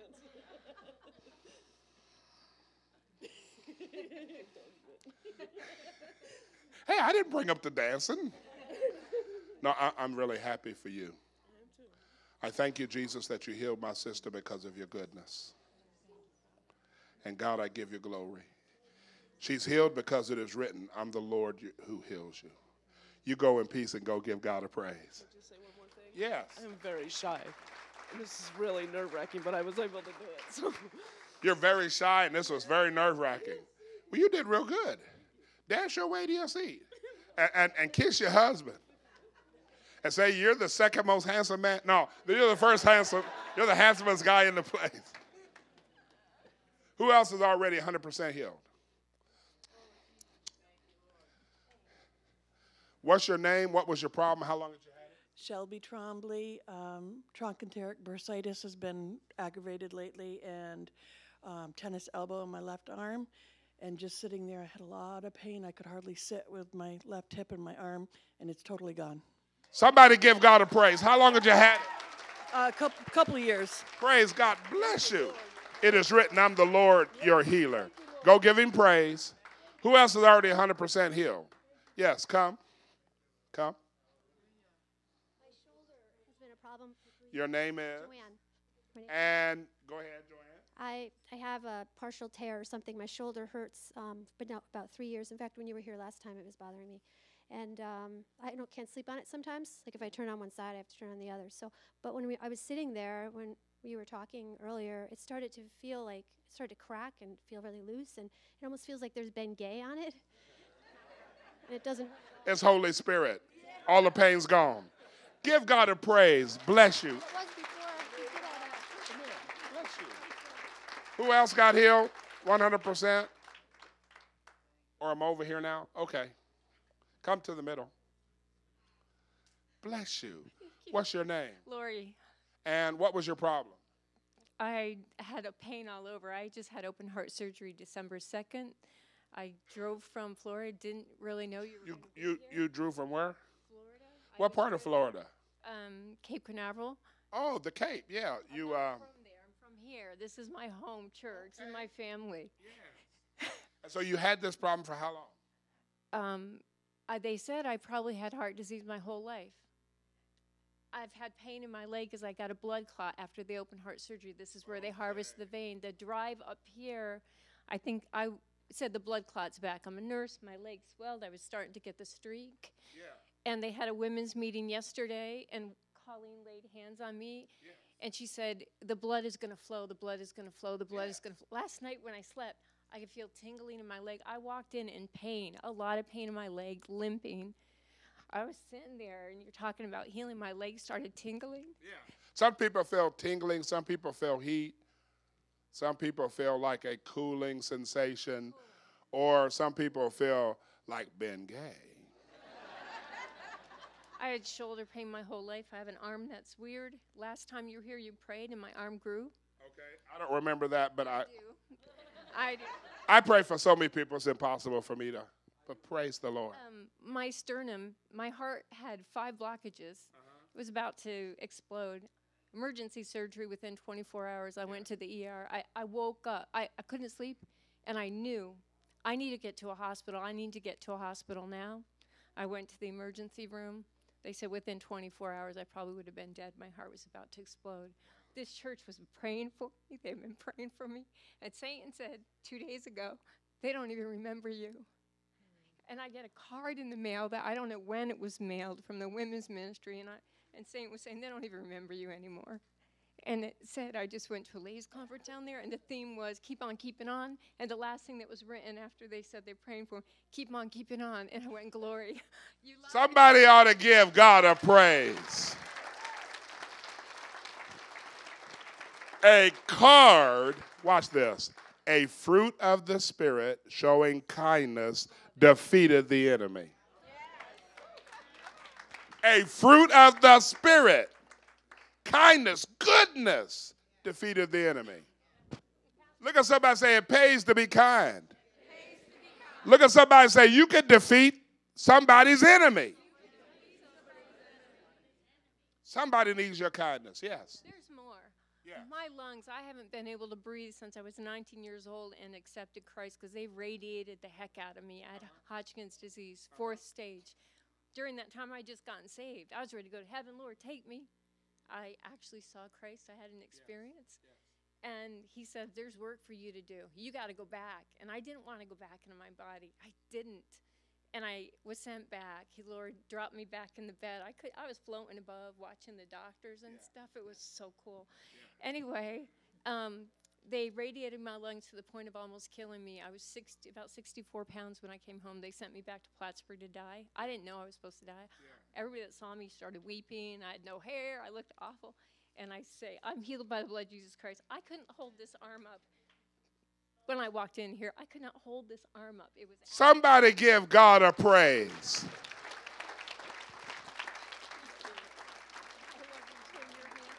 Thank you. See, she's so good. She said, I love you too. You're handsome. That's required for all of you to say. No, seriously, it's not for real. Who else is already 100% healed? Come. Now, come. You can still get healed. Listen, God thinks he's God. And he wants to do it his way. And sometimes we have to wait on God and let him do it his way. And if he says you need to stand there for 15 minutes and then all of a sudden, bam, I'm going to heal you. Hey, he's God. We live in time. He lives in timelessness. What's your first name? My name's Steve. Everybody go, I feel like we're in an AA meeting. Everybody go, hi, Steve. Hi, Steve. What was your problem? How long had you had it? I had knee surgery, had half knee replacement 7 years ago, and I'm carrying a lot of extra weight, and over the last couple of years, it's starting to get worse. The wear and tear, they normally don't give you that much, they say 10, 12 years is about, the maximum, and then you're going to need another, complete knee replacement. And it's just been bothering me more, not all the time, but, You're healed. Somebody give God a praise. Bless you. Thank you. Who else is 100% healed? You and then you. You come first. What's your first name? Noidia. Say it again. Noidia. Noidia. Interesting name. Where are you from originally? Jamaica. Let's give it up for Jamaica. Oh, yeah. And what was your problem and how long had you had it? Well, I always have pain in my legs. And while I was sitting there, I was feeling pain all over. Every night I can't sleep because of the pain. And when you talk, I was there listening and I started feeling my legs getting less pain. Yes. And then I sat and I still don't feel no more pain. That's why I get up. Yeah. I wouldn't come up if I didn't feel it. Right. That's all I have. Everybody say problem. Sickness. Promise. The Lord's your healer. Provision. No more pain. Bless you. Go and praise the Lord. Come. Hello. First name? Amanda. Everybody go, hi, Amanda. Hi, Amanda. What was your problem? How long had you had it? I've had an unexplained migraine for the past week and a half, almost 2 weeks, and it's not there. I came in, the lights were bothering me, the sounds, the clapping, even right up until I came up. Amen. And And then God just healed you. Somebody give the Lord a praise. Who else? 100% healed now. You? Let's do you, and then we'll do you, and then we'll come over here. Yes, sir. Where are you from? What's your name first? My name is James. And where are you from? I'm from Haiti. Let's give it up for Haiti. What was your problem, James? I came here this morning. I don't know what I was going to expect. But I have this arm. I've been in pain almost a week. And I've been having a lot of problems going on. I had my family take away from me. I have 5 children. They take them away from me. And my wife have a mental problem. And she's in the far away Saratoga. And he told me in order to have the children, I need to get divorced of her. That's what they told me. I don't believe in that. But I know God will help me. I've been crying all week because of my children. And I came here this morning. I start crying. But when I hear the message of God, and I start feeling healing in my arms, I say, this is where I should be.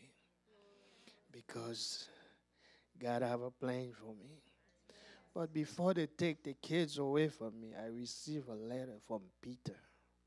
I don't know if you guys hear Peter Papa. I received a letter. He told me this thing going to happen to me. But don't worry, God will help me. I want to pray for you. You got to stretch forth your hands. Lord, you're God Almighty. I want you to intervene in this man's situation supernaturally. I want you to fix it. And let him have peace. Let him forgive the people. Forgive him right now, brother. Forgive him. Forgive him. Say, Lord, I forgive him. And they're going to stay forgiven. Now, God, I release your angels. Lord, you release your angels, and God, I release your power to touch this brother and give him a supernatural peace. Here comes the presence of God. Ready, brother? 3, 2, 1. There it is. Hallelujah. Lord, I thank you for releasing angels to bring his children back to him. In Jesus' name. Bless you.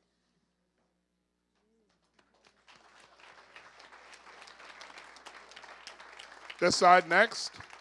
Come, sir. Yes, sir. What did Jesus do for you? My name's Ed, and I had really bad tailbone pain for the past several months. I sit down all day at work, and it was really hard to stay there and get up. And I was testing it out over there. I was sitting up and down, and it works just fine. Somebody give God a praise. Bless you. You're much more nicer looking close up than you are from back there. He said, I'm better looking the closer you get.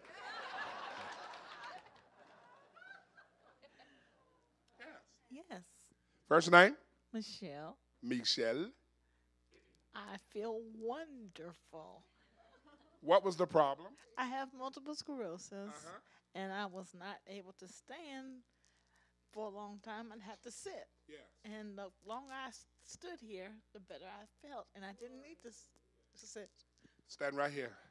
I need a man to stand behind her. Put your left hand in my left hand.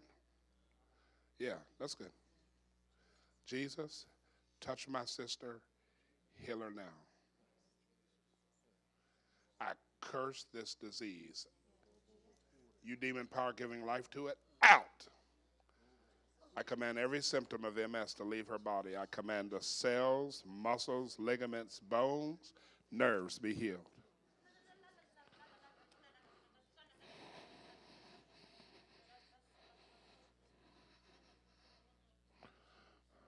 Okay, who's 80% healed or 100% healed? Come on up, 80. Now, listen, once you get to 80%, you're really going to go to 100. Good. What's your name? Crystal. And what's your struggle? I've had struggle for a lot of years. I couldn't even come to church for 5 years because I couldn't breathe. I couldn't walk. And at the end, I couldn't even feed myself. And I went to the hospital, and God just touched me. He just touched me, and he did something to my lungs. And the doctor said, I've never seen your lungs look that good. And I said, well, because God touched me. He said, well, what do you think is getting you better? I said, I just told you because God touched me. What's the disease? I have everything you can imagine. No, just stay with this. With the lungs? Asthma. Okay. And now they've turned it to COPD. It don't matter. It don't matter. Give me your hand. Thank you. Face me. You remember Marilyn at Paul Kear's church, COPD. Huh? Yeah. She had COPD. She had glaucoma. She was sitting in a wheelchair. She's off. The lungs are fine. Healed of glaucoma. She lost 88 pounds in 28 days. She got out of the wheelchair. She's lost over 100 pounds. She's good to go. Another woman in Illinois had COPD. You know, I've seen God heal it so much. Well, are you ready? I am. I lost 25 pounds the last 2 weeks. You ready? I am. And you can take all the healings you need because Jesus is a healer. You ready? You demon power giving life to these diseases in this body, out. And I command all these diseases, die and go from her body. And I command her lungs to be totally clear and healed. And Lord, heal her everywhere she has an issue. Amen. Who's 80%? Or 100%? Come on. Yes, sir? My name is Marcel. Marcel, you got some muscles, bro. You remind me of how I used to be when I was young. Ain't nothing but a memory now. Look at somebody and say, but it's a good memory. Okay, brother, I have this sense of humor, and a little levity is good. So your name is? Marcel. And what was your problem? My problem was I have a lot of back problems. I've been having them since high school. I'm about to be 26 next month. When you told me to stand up, for like about 5 minutes, I started feeling this warm sensation throughout my back. Yeah. And I started feeling a little bit better when I was sitting down there. It was really, like just aching, pain, throughout my back, and I just kept on moving around. So, but right now I feel better. Mm-hmm. I still feel pain, here and there, but it's not as. 10 being the level of pain before I had you stand, and 0 being no pain. Where would you put yourself at right now? At a 4. Where at? Right here, and my wrist. Okay, you ready? Do nothing. You guys can pray for him. 3, 2, 1, now.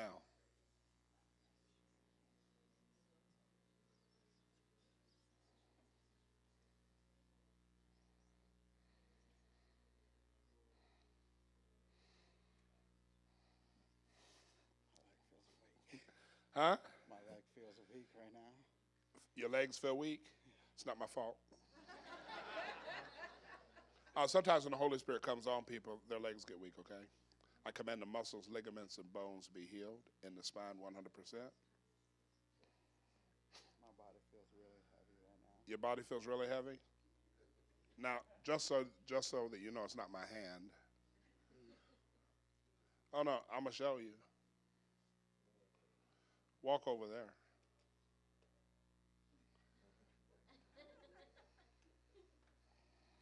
Turn around and face me.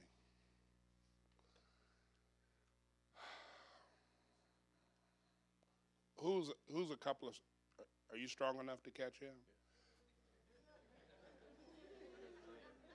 No. This is going to mess you up. Some of you guys are going to have problems, but God told me I would point at people and he would touch them and he would heal them. Look at me. 3, 2, 1. I release God's power and glory into your body now.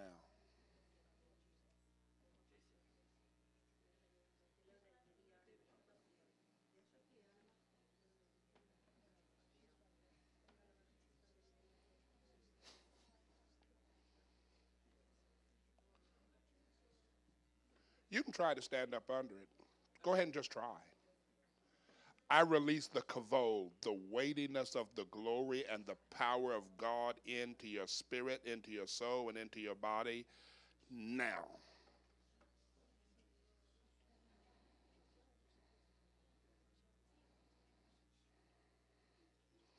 It's going to get stronger. Okay, who else got healed? Come.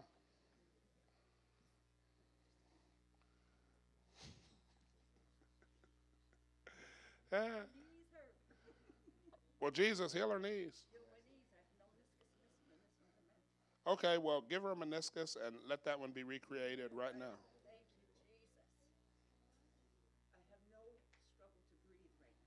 No struggle to breathe, she says.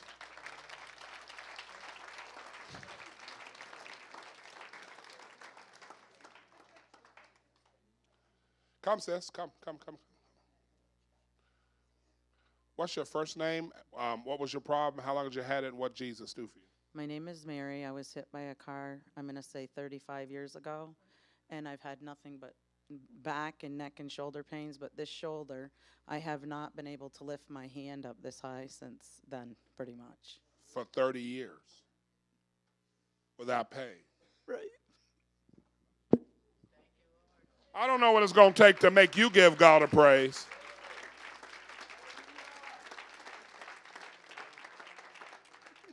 Isn't that beautiful? Todd, you should take a few steps back. Come, woman. You catch, yes? Well, looks like you're up. Ready? When I take my hand away, the Spirit and the power of God is going to come on you. You ready? 3, 2, 1. Who's next? Who's 80% healed? Are you 80%? Okay, good. Oh, my sister from Canada. Montreal, yes? Yeah. What did Jesus do for you? What was the problem first? I had a very severe illness in October and November. Was struck with Legionella's pneumonia, which caused me to have migrating arthritis in each joint, and it kept on happening with such swelling and such intense pain. And I learned that I could rebuke it, and that I could say, "Afflicting spirit, be gone in the name of Jesus," and it worked. But lately, it seems to have come back, and it came back last week with a vengeance. And I thought it was because I overdid it, but since then, I'm limping again. I'm got pain all over in the joints. Yes. And then this one starts to swell up. This is my right hand. It incapacitated me, and this knee is Now, constantly 10 being the level of pain before you came up and 0 being no pain. Where would you put yourself right now? about a 3. Okay, you ready? No, you ready? Okay, here's what I want you to do. Say these words. Say, Jesus, I forgive everybody. In obedience to your word. And I forgive myself. For not being everything I wanted to be. And I receive a miracle of healing now. Now you should get ready, because the power of God is coming through my hand. I curse this disease. You demon power causing it out, and I forbid your return. I speak to all the joints and all the bones, and I tell you to be recreated and healed for God's glory now. 80%? 100%? Come. You should get ready. I'm going to let some of you guys sit down for a minute. I'll have you stand up in a minute. Yes. What's your name? I remember you. What's your name? Liz. And what what was your problem? How long did you had it? Since last year, my right shoulder has just been bothering me, pain constantly. And while I was standing there, I could feel this ball of heat right there, and I thought, okay, But I came expecting I wanted to be healed from it. And I can do this, and I can do this. Praise God. But the key is going to be, can I pick up my purse with that hand? Because my purse weighs a ton. So if I'm really healed, I'm trusting I'm going to be able to pick. Is that Elizabeth? Hallelujah. Pastor said it weighs a ton. If you can pick. Come on, let's see what God is doing for you. What's your name, brother? Jim King. And what was your problem? I'm a walking junkyard. Okay, you're a walking junkyard, but tell me specifically what Jesus is doing. Before, when I came up here, I had a lot of heat that came around from the back up here and all over. Yeah. And I still have the pain, somewhat in my hip. But I've been having hip trouble because my hips are shot. Yeah. And the nerves going down through here. Okay, sciatic nerve. And also my shoulders have been giving me a lot of trouble. Okay, here's what I want you to do. Sit in this chair right here. I need you to come up. You to come up. That's all right. Yeah, let me have the chair. I need you to observe. Have we ever met before? No. Okay. I didn't think so. Now, this man had a heart problem. Listen now. Share your testimony.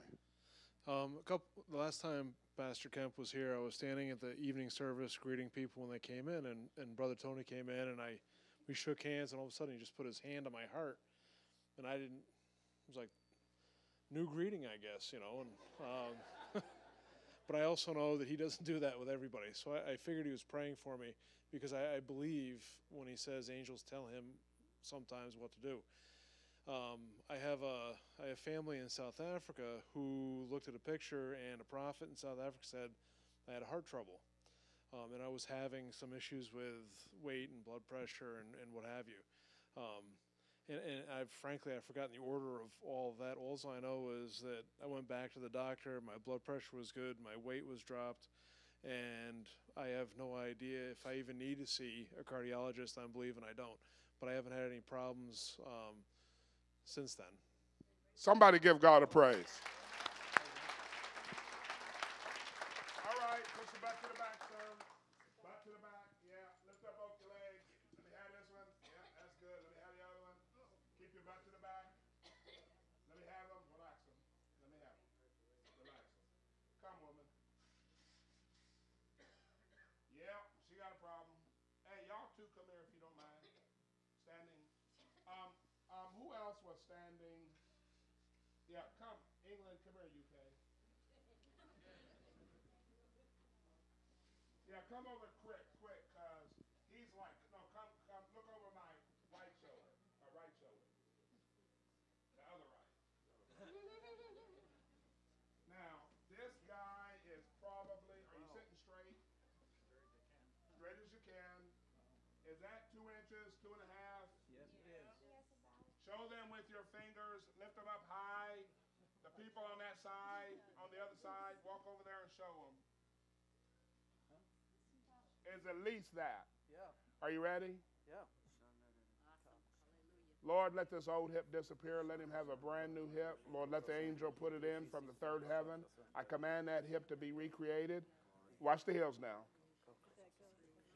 I command the leg to grow.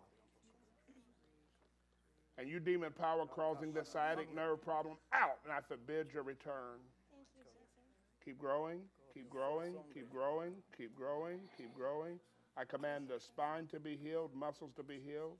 I command bone to be created, muscle to be created, nerve to be created. Finish it, Lord. Finish it, Lord. I command the pain and the reason for the pain to go completely away. More, more, more, more, more, more, more, more.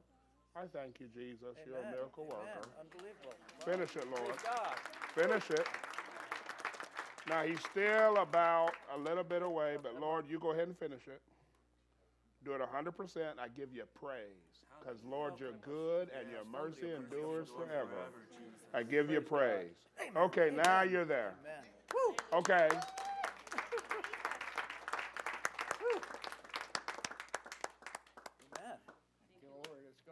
All gone? Praise the Lord. Bless you. Amen.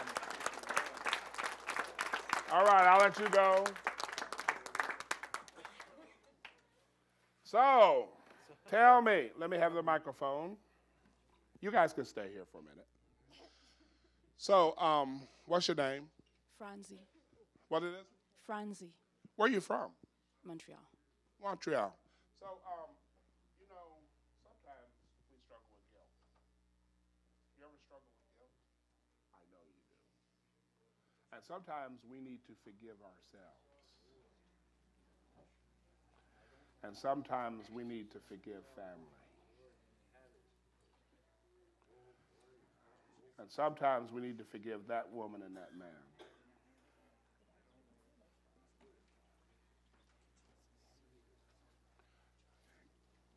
Jesus said, forgive and you shall be forgiven. Will you follow my instructions right now? Okay. Close your eyes and say, Dear Jesus, Dear Jesus, I forgive myself.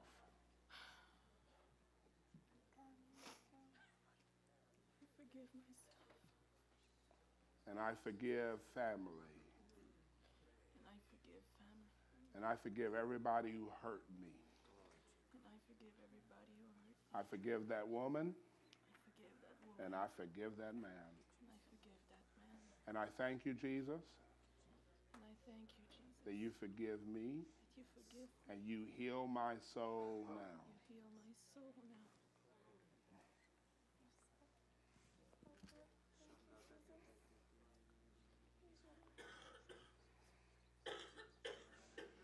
Now, Jesus lives in me. Look at my eyes.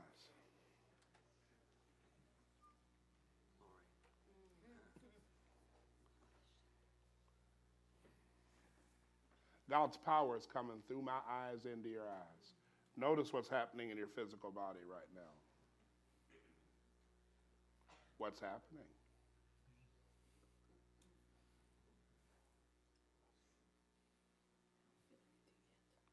You don't feel anything yet.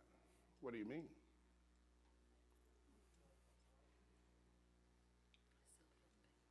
You still feel pain.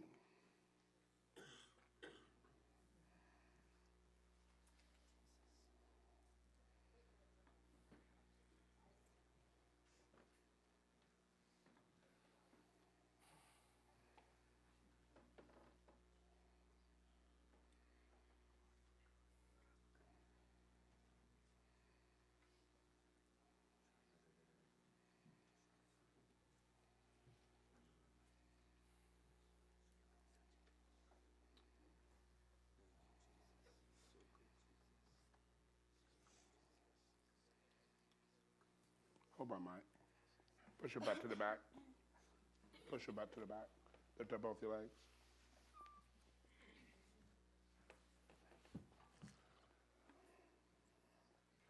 Now, come and look. She's about an inch and a half. You ready? You know God's good, yes? You forgave yourself? Look at your heels. Did you know this? Did you know that it was short? I know. You ready? Do you believe Jesus has healed your heart? Did you feel like something lifted up off of you? Huh?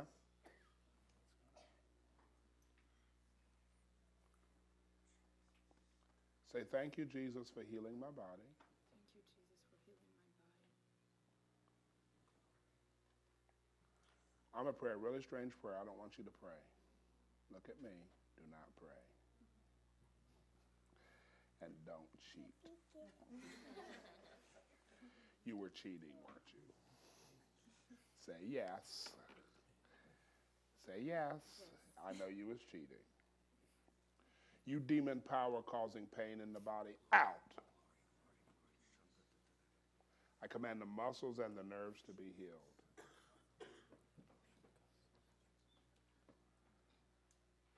Now, I don't know if y'all paid attention, wow, wow. but her leg Yeah. just grew out. Yeah, my goodness. Wow. Yeah. Glory. Tell me when you feel pain decreasing in your body.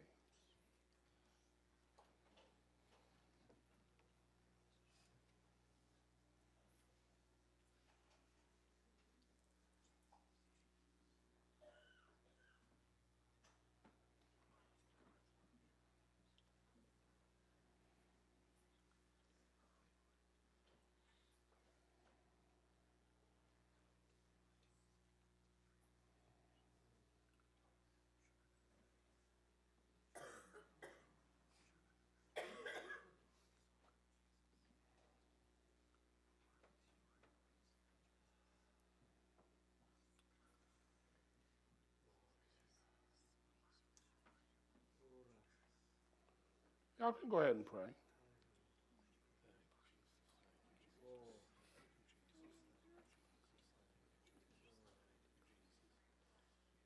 Now, understand, sir, is it the same, less, more? What is it? I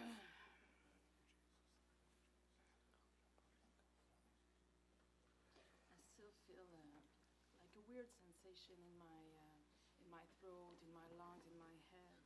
This I still feel it. Did you have pain any other place? Actually, it started 3 years ago. It started with my feet. I woke up in the morning, couldn't walk, and then after that, I felt something in my ankle, and then I felt my body swelling here. My muscle went kind of down, and then every 3-6 months, there's another symptom adding, and yes, it's so many. It's like all over the place. The symptoms. Did you feel your leg grow at all? I feel a heat in my. Yeah, it means God's doing something.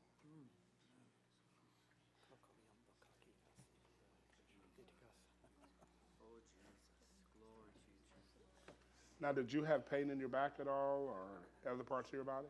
In my back, not really. It's like burning over my body all the time, or sometimes it's like a weird sensation of electricity. It's all kind of weird symptoms that are, like so many that I cannot. So is it still the same or has anything changed? I still feel the same.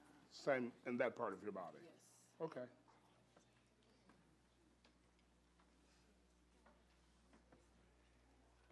Are you going to be back? You should come back. You been to the doctor? Yeah, for the past 3 years, doing all the tests, they don't see anything. Sometimes it's like a feeling of like if I'm. I need you guys to move back a little bit because I'm getting ready to do something. Yeah, give me your hand. Look at me. You believe God loves you? Yes, I do. Will you receive his love? Yes, I will. You believe he loves you enough to fix this? I'm going to pray a really strange prayer. You ready? Okay. Close your eyes. Father, I want you to heal her basal ganglia. I want you to raise her serotonin level, her dopamine level. The serpent that's on her brain. The serpent that's on her brain, out! I command that dopamine level to come up, the melatonin come up. You spirit causing this pain and this affliction and this swelling, out! I forbid your return. I command all pain, go from her body. I forbid your return. I had a demon I had to challenge. Sometimes you need to look a demon in the eye. Okay, has somebody else got healed here? Yes, come. You guys can take a quick seat. Sometimes we need to move around. It's good. We're going to stop in just a little bit. What did Jesus do for you? What's your problem? I am type 1 diabetic. Type 1. And I've been fighting this all my life. And a year and a half ago, I lost my leg. Okay. Okay. And since then, I've been compensating with my left, and now it's crippled. Okay. And it's just bone on bone. I have a real hard time walking, but it's about 40% better. You know what we should do? You're going to keep coming? Yes. Because we need to talk about how people can get healed of sugar diabetes. How many people have sugar here? All right, we really need to talk about it, don't we? Okay, because you can get healed of that. Okay? So, come this way. Jesus, let the healing process begin right now. And Lord, you got bone on bone. Put a cushion in there. Let it be done now.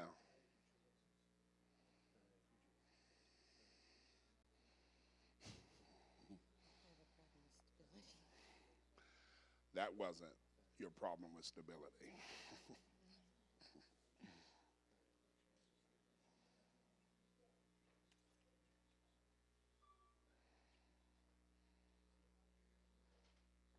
In Jesus' name.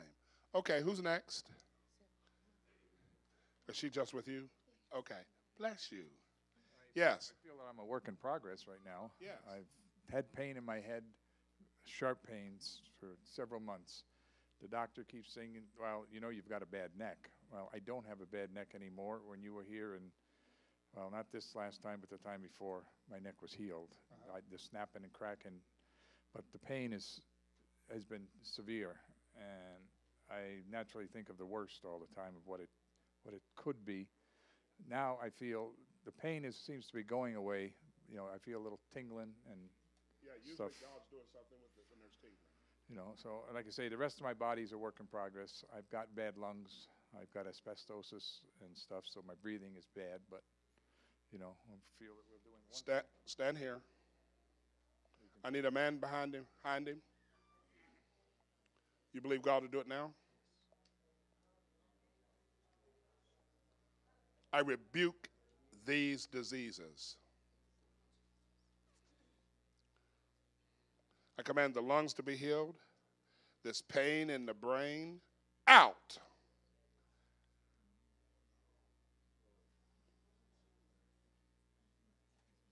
And let his body be healed now. You guys in this line? You were, or are you just hanging out?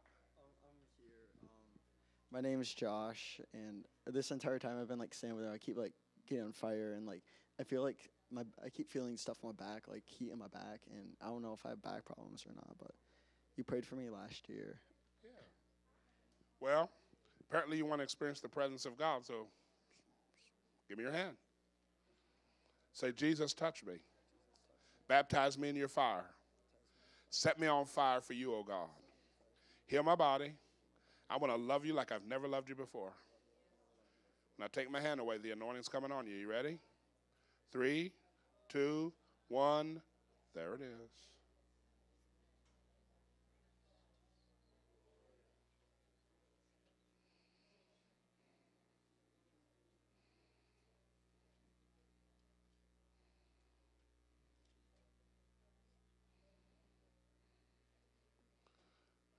Let your glory saturate his spirit, his soul, and his body. Let the weightiness of your glory fall upon him now, and let him have a supernatural peace and a supernatural joy now. Stay with him. It's going to get stronger. You guys just up here for fun? Yes, come, if God's doing something. Yes. You were talking about like renewing the mind and everything. Yes. I could feel it a little bit. You could what? I could feel something shifting in your head. Give me your hand. Close your eyes. Say, Jesus, touch me. Right now. Okay, here comes the anointing. 3, 2, 1. There it is.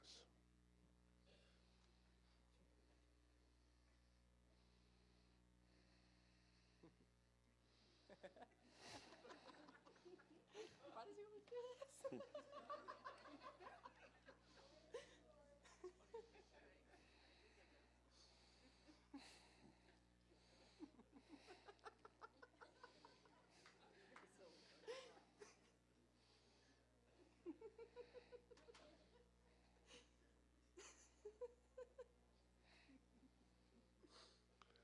When I take my hand away, it's going to get stronger. Come. We're getting ready to close, and we'll come back tonight. Is God doing something for her? Yes. What's your name? Diane. And what was your problem? Mental problems, back problems, and restless legs. And what has the Lord done for you? Tried to help me, but hadn't succeeded. Ah, you want me to pray for you? Oh, okay. Well, I can do that. Close your eyes. Say, Jesus, touch me. Jesus, touch And heal me now. Heal me now. Heal her brain. Feel me now. No. I'm going to pray for you. Jesus, heal her brain and heal her body now.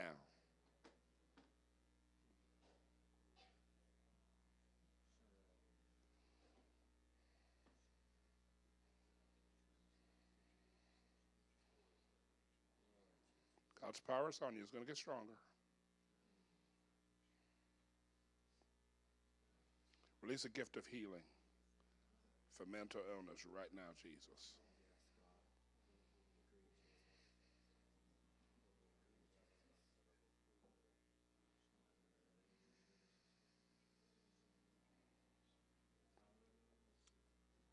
All right. Somebody want me to pray for her? No, I'll come your way. After we pray for her, we'll pray for her, and then we got to quit for today. Come. What is it?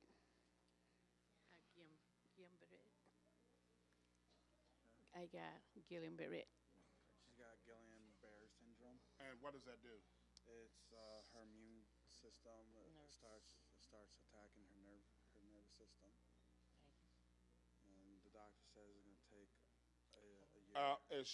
Can she come back tonight? Yes. Come back tonight, because I need to talk about something that's going to help you. This. And I got questions for you too since last year. No, remind me, I need to talk about how to get your immune system healed. Remind me tonight. Because, hey, how many of you are having problems with your immune system? Okay, I need to talk about that tonight. I could pray for her, but it won't fix the problem until we get something else changed. In other words, her healing won't last if we don't do this the right way. Does that make sense? Okay.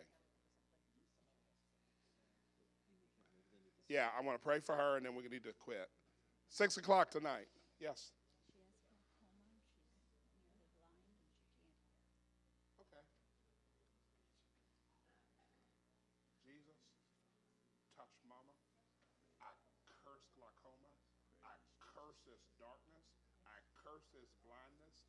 Come out.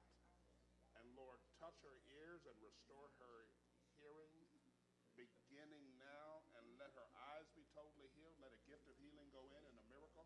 And Lord, let her sight get better and better till she sees clearly, and let her hearing get better and better till she hears perfectly. In Jesus' name. Amen. Bless you, Mom. Thank you. Let's stand up for 30 seconds and give God a praise. 30 seconds.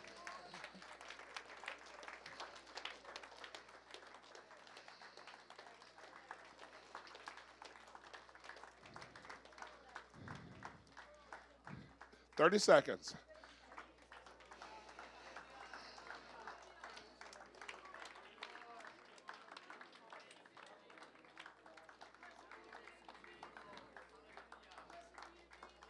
Hey, how you doing?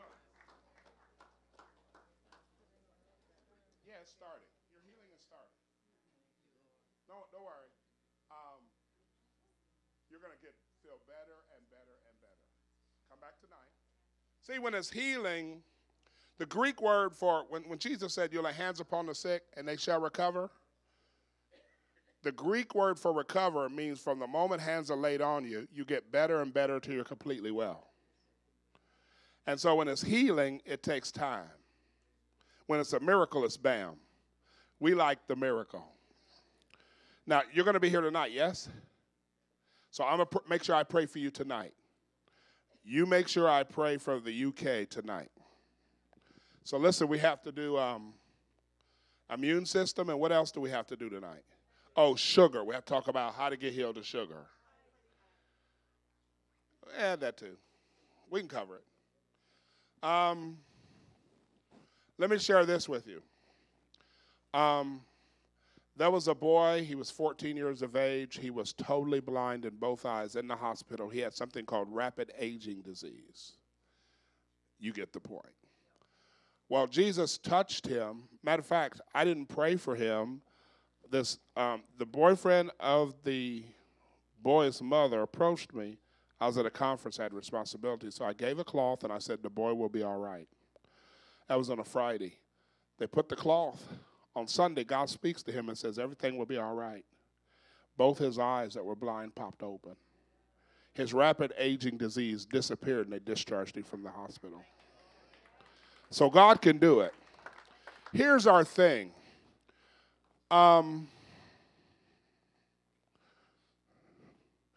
Just because you pray for somebody and the first time you pray for them, nothing happens, it doesn't mean anything.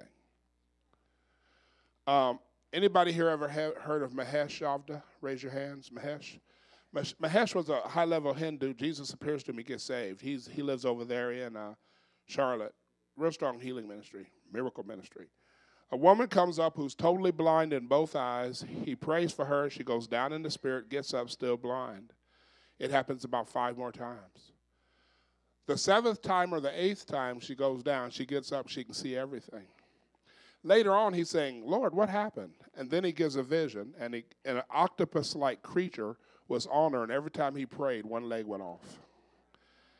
And when the last leg went off, her sight was restored. This is why we have to keep praying. Okay, we got to shut it down, y'all. But we're going to be back at 6. Anybody have any idea how many people got healed today?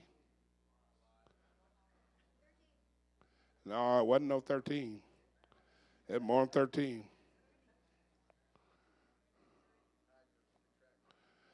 Todd's going to check for us. He'll give us an approximate estimation. 21? Give God a praise for 21 people getting healed. How many of you enjoyed the word today? Amen. Because see, in the end, it's the word. All right? Pastor, I'm going to turn it over. Pastor, I'm going to turn it over to you for comments. And give God a hand clap as Pastor comes. Yeah. God bless you. Goodbye.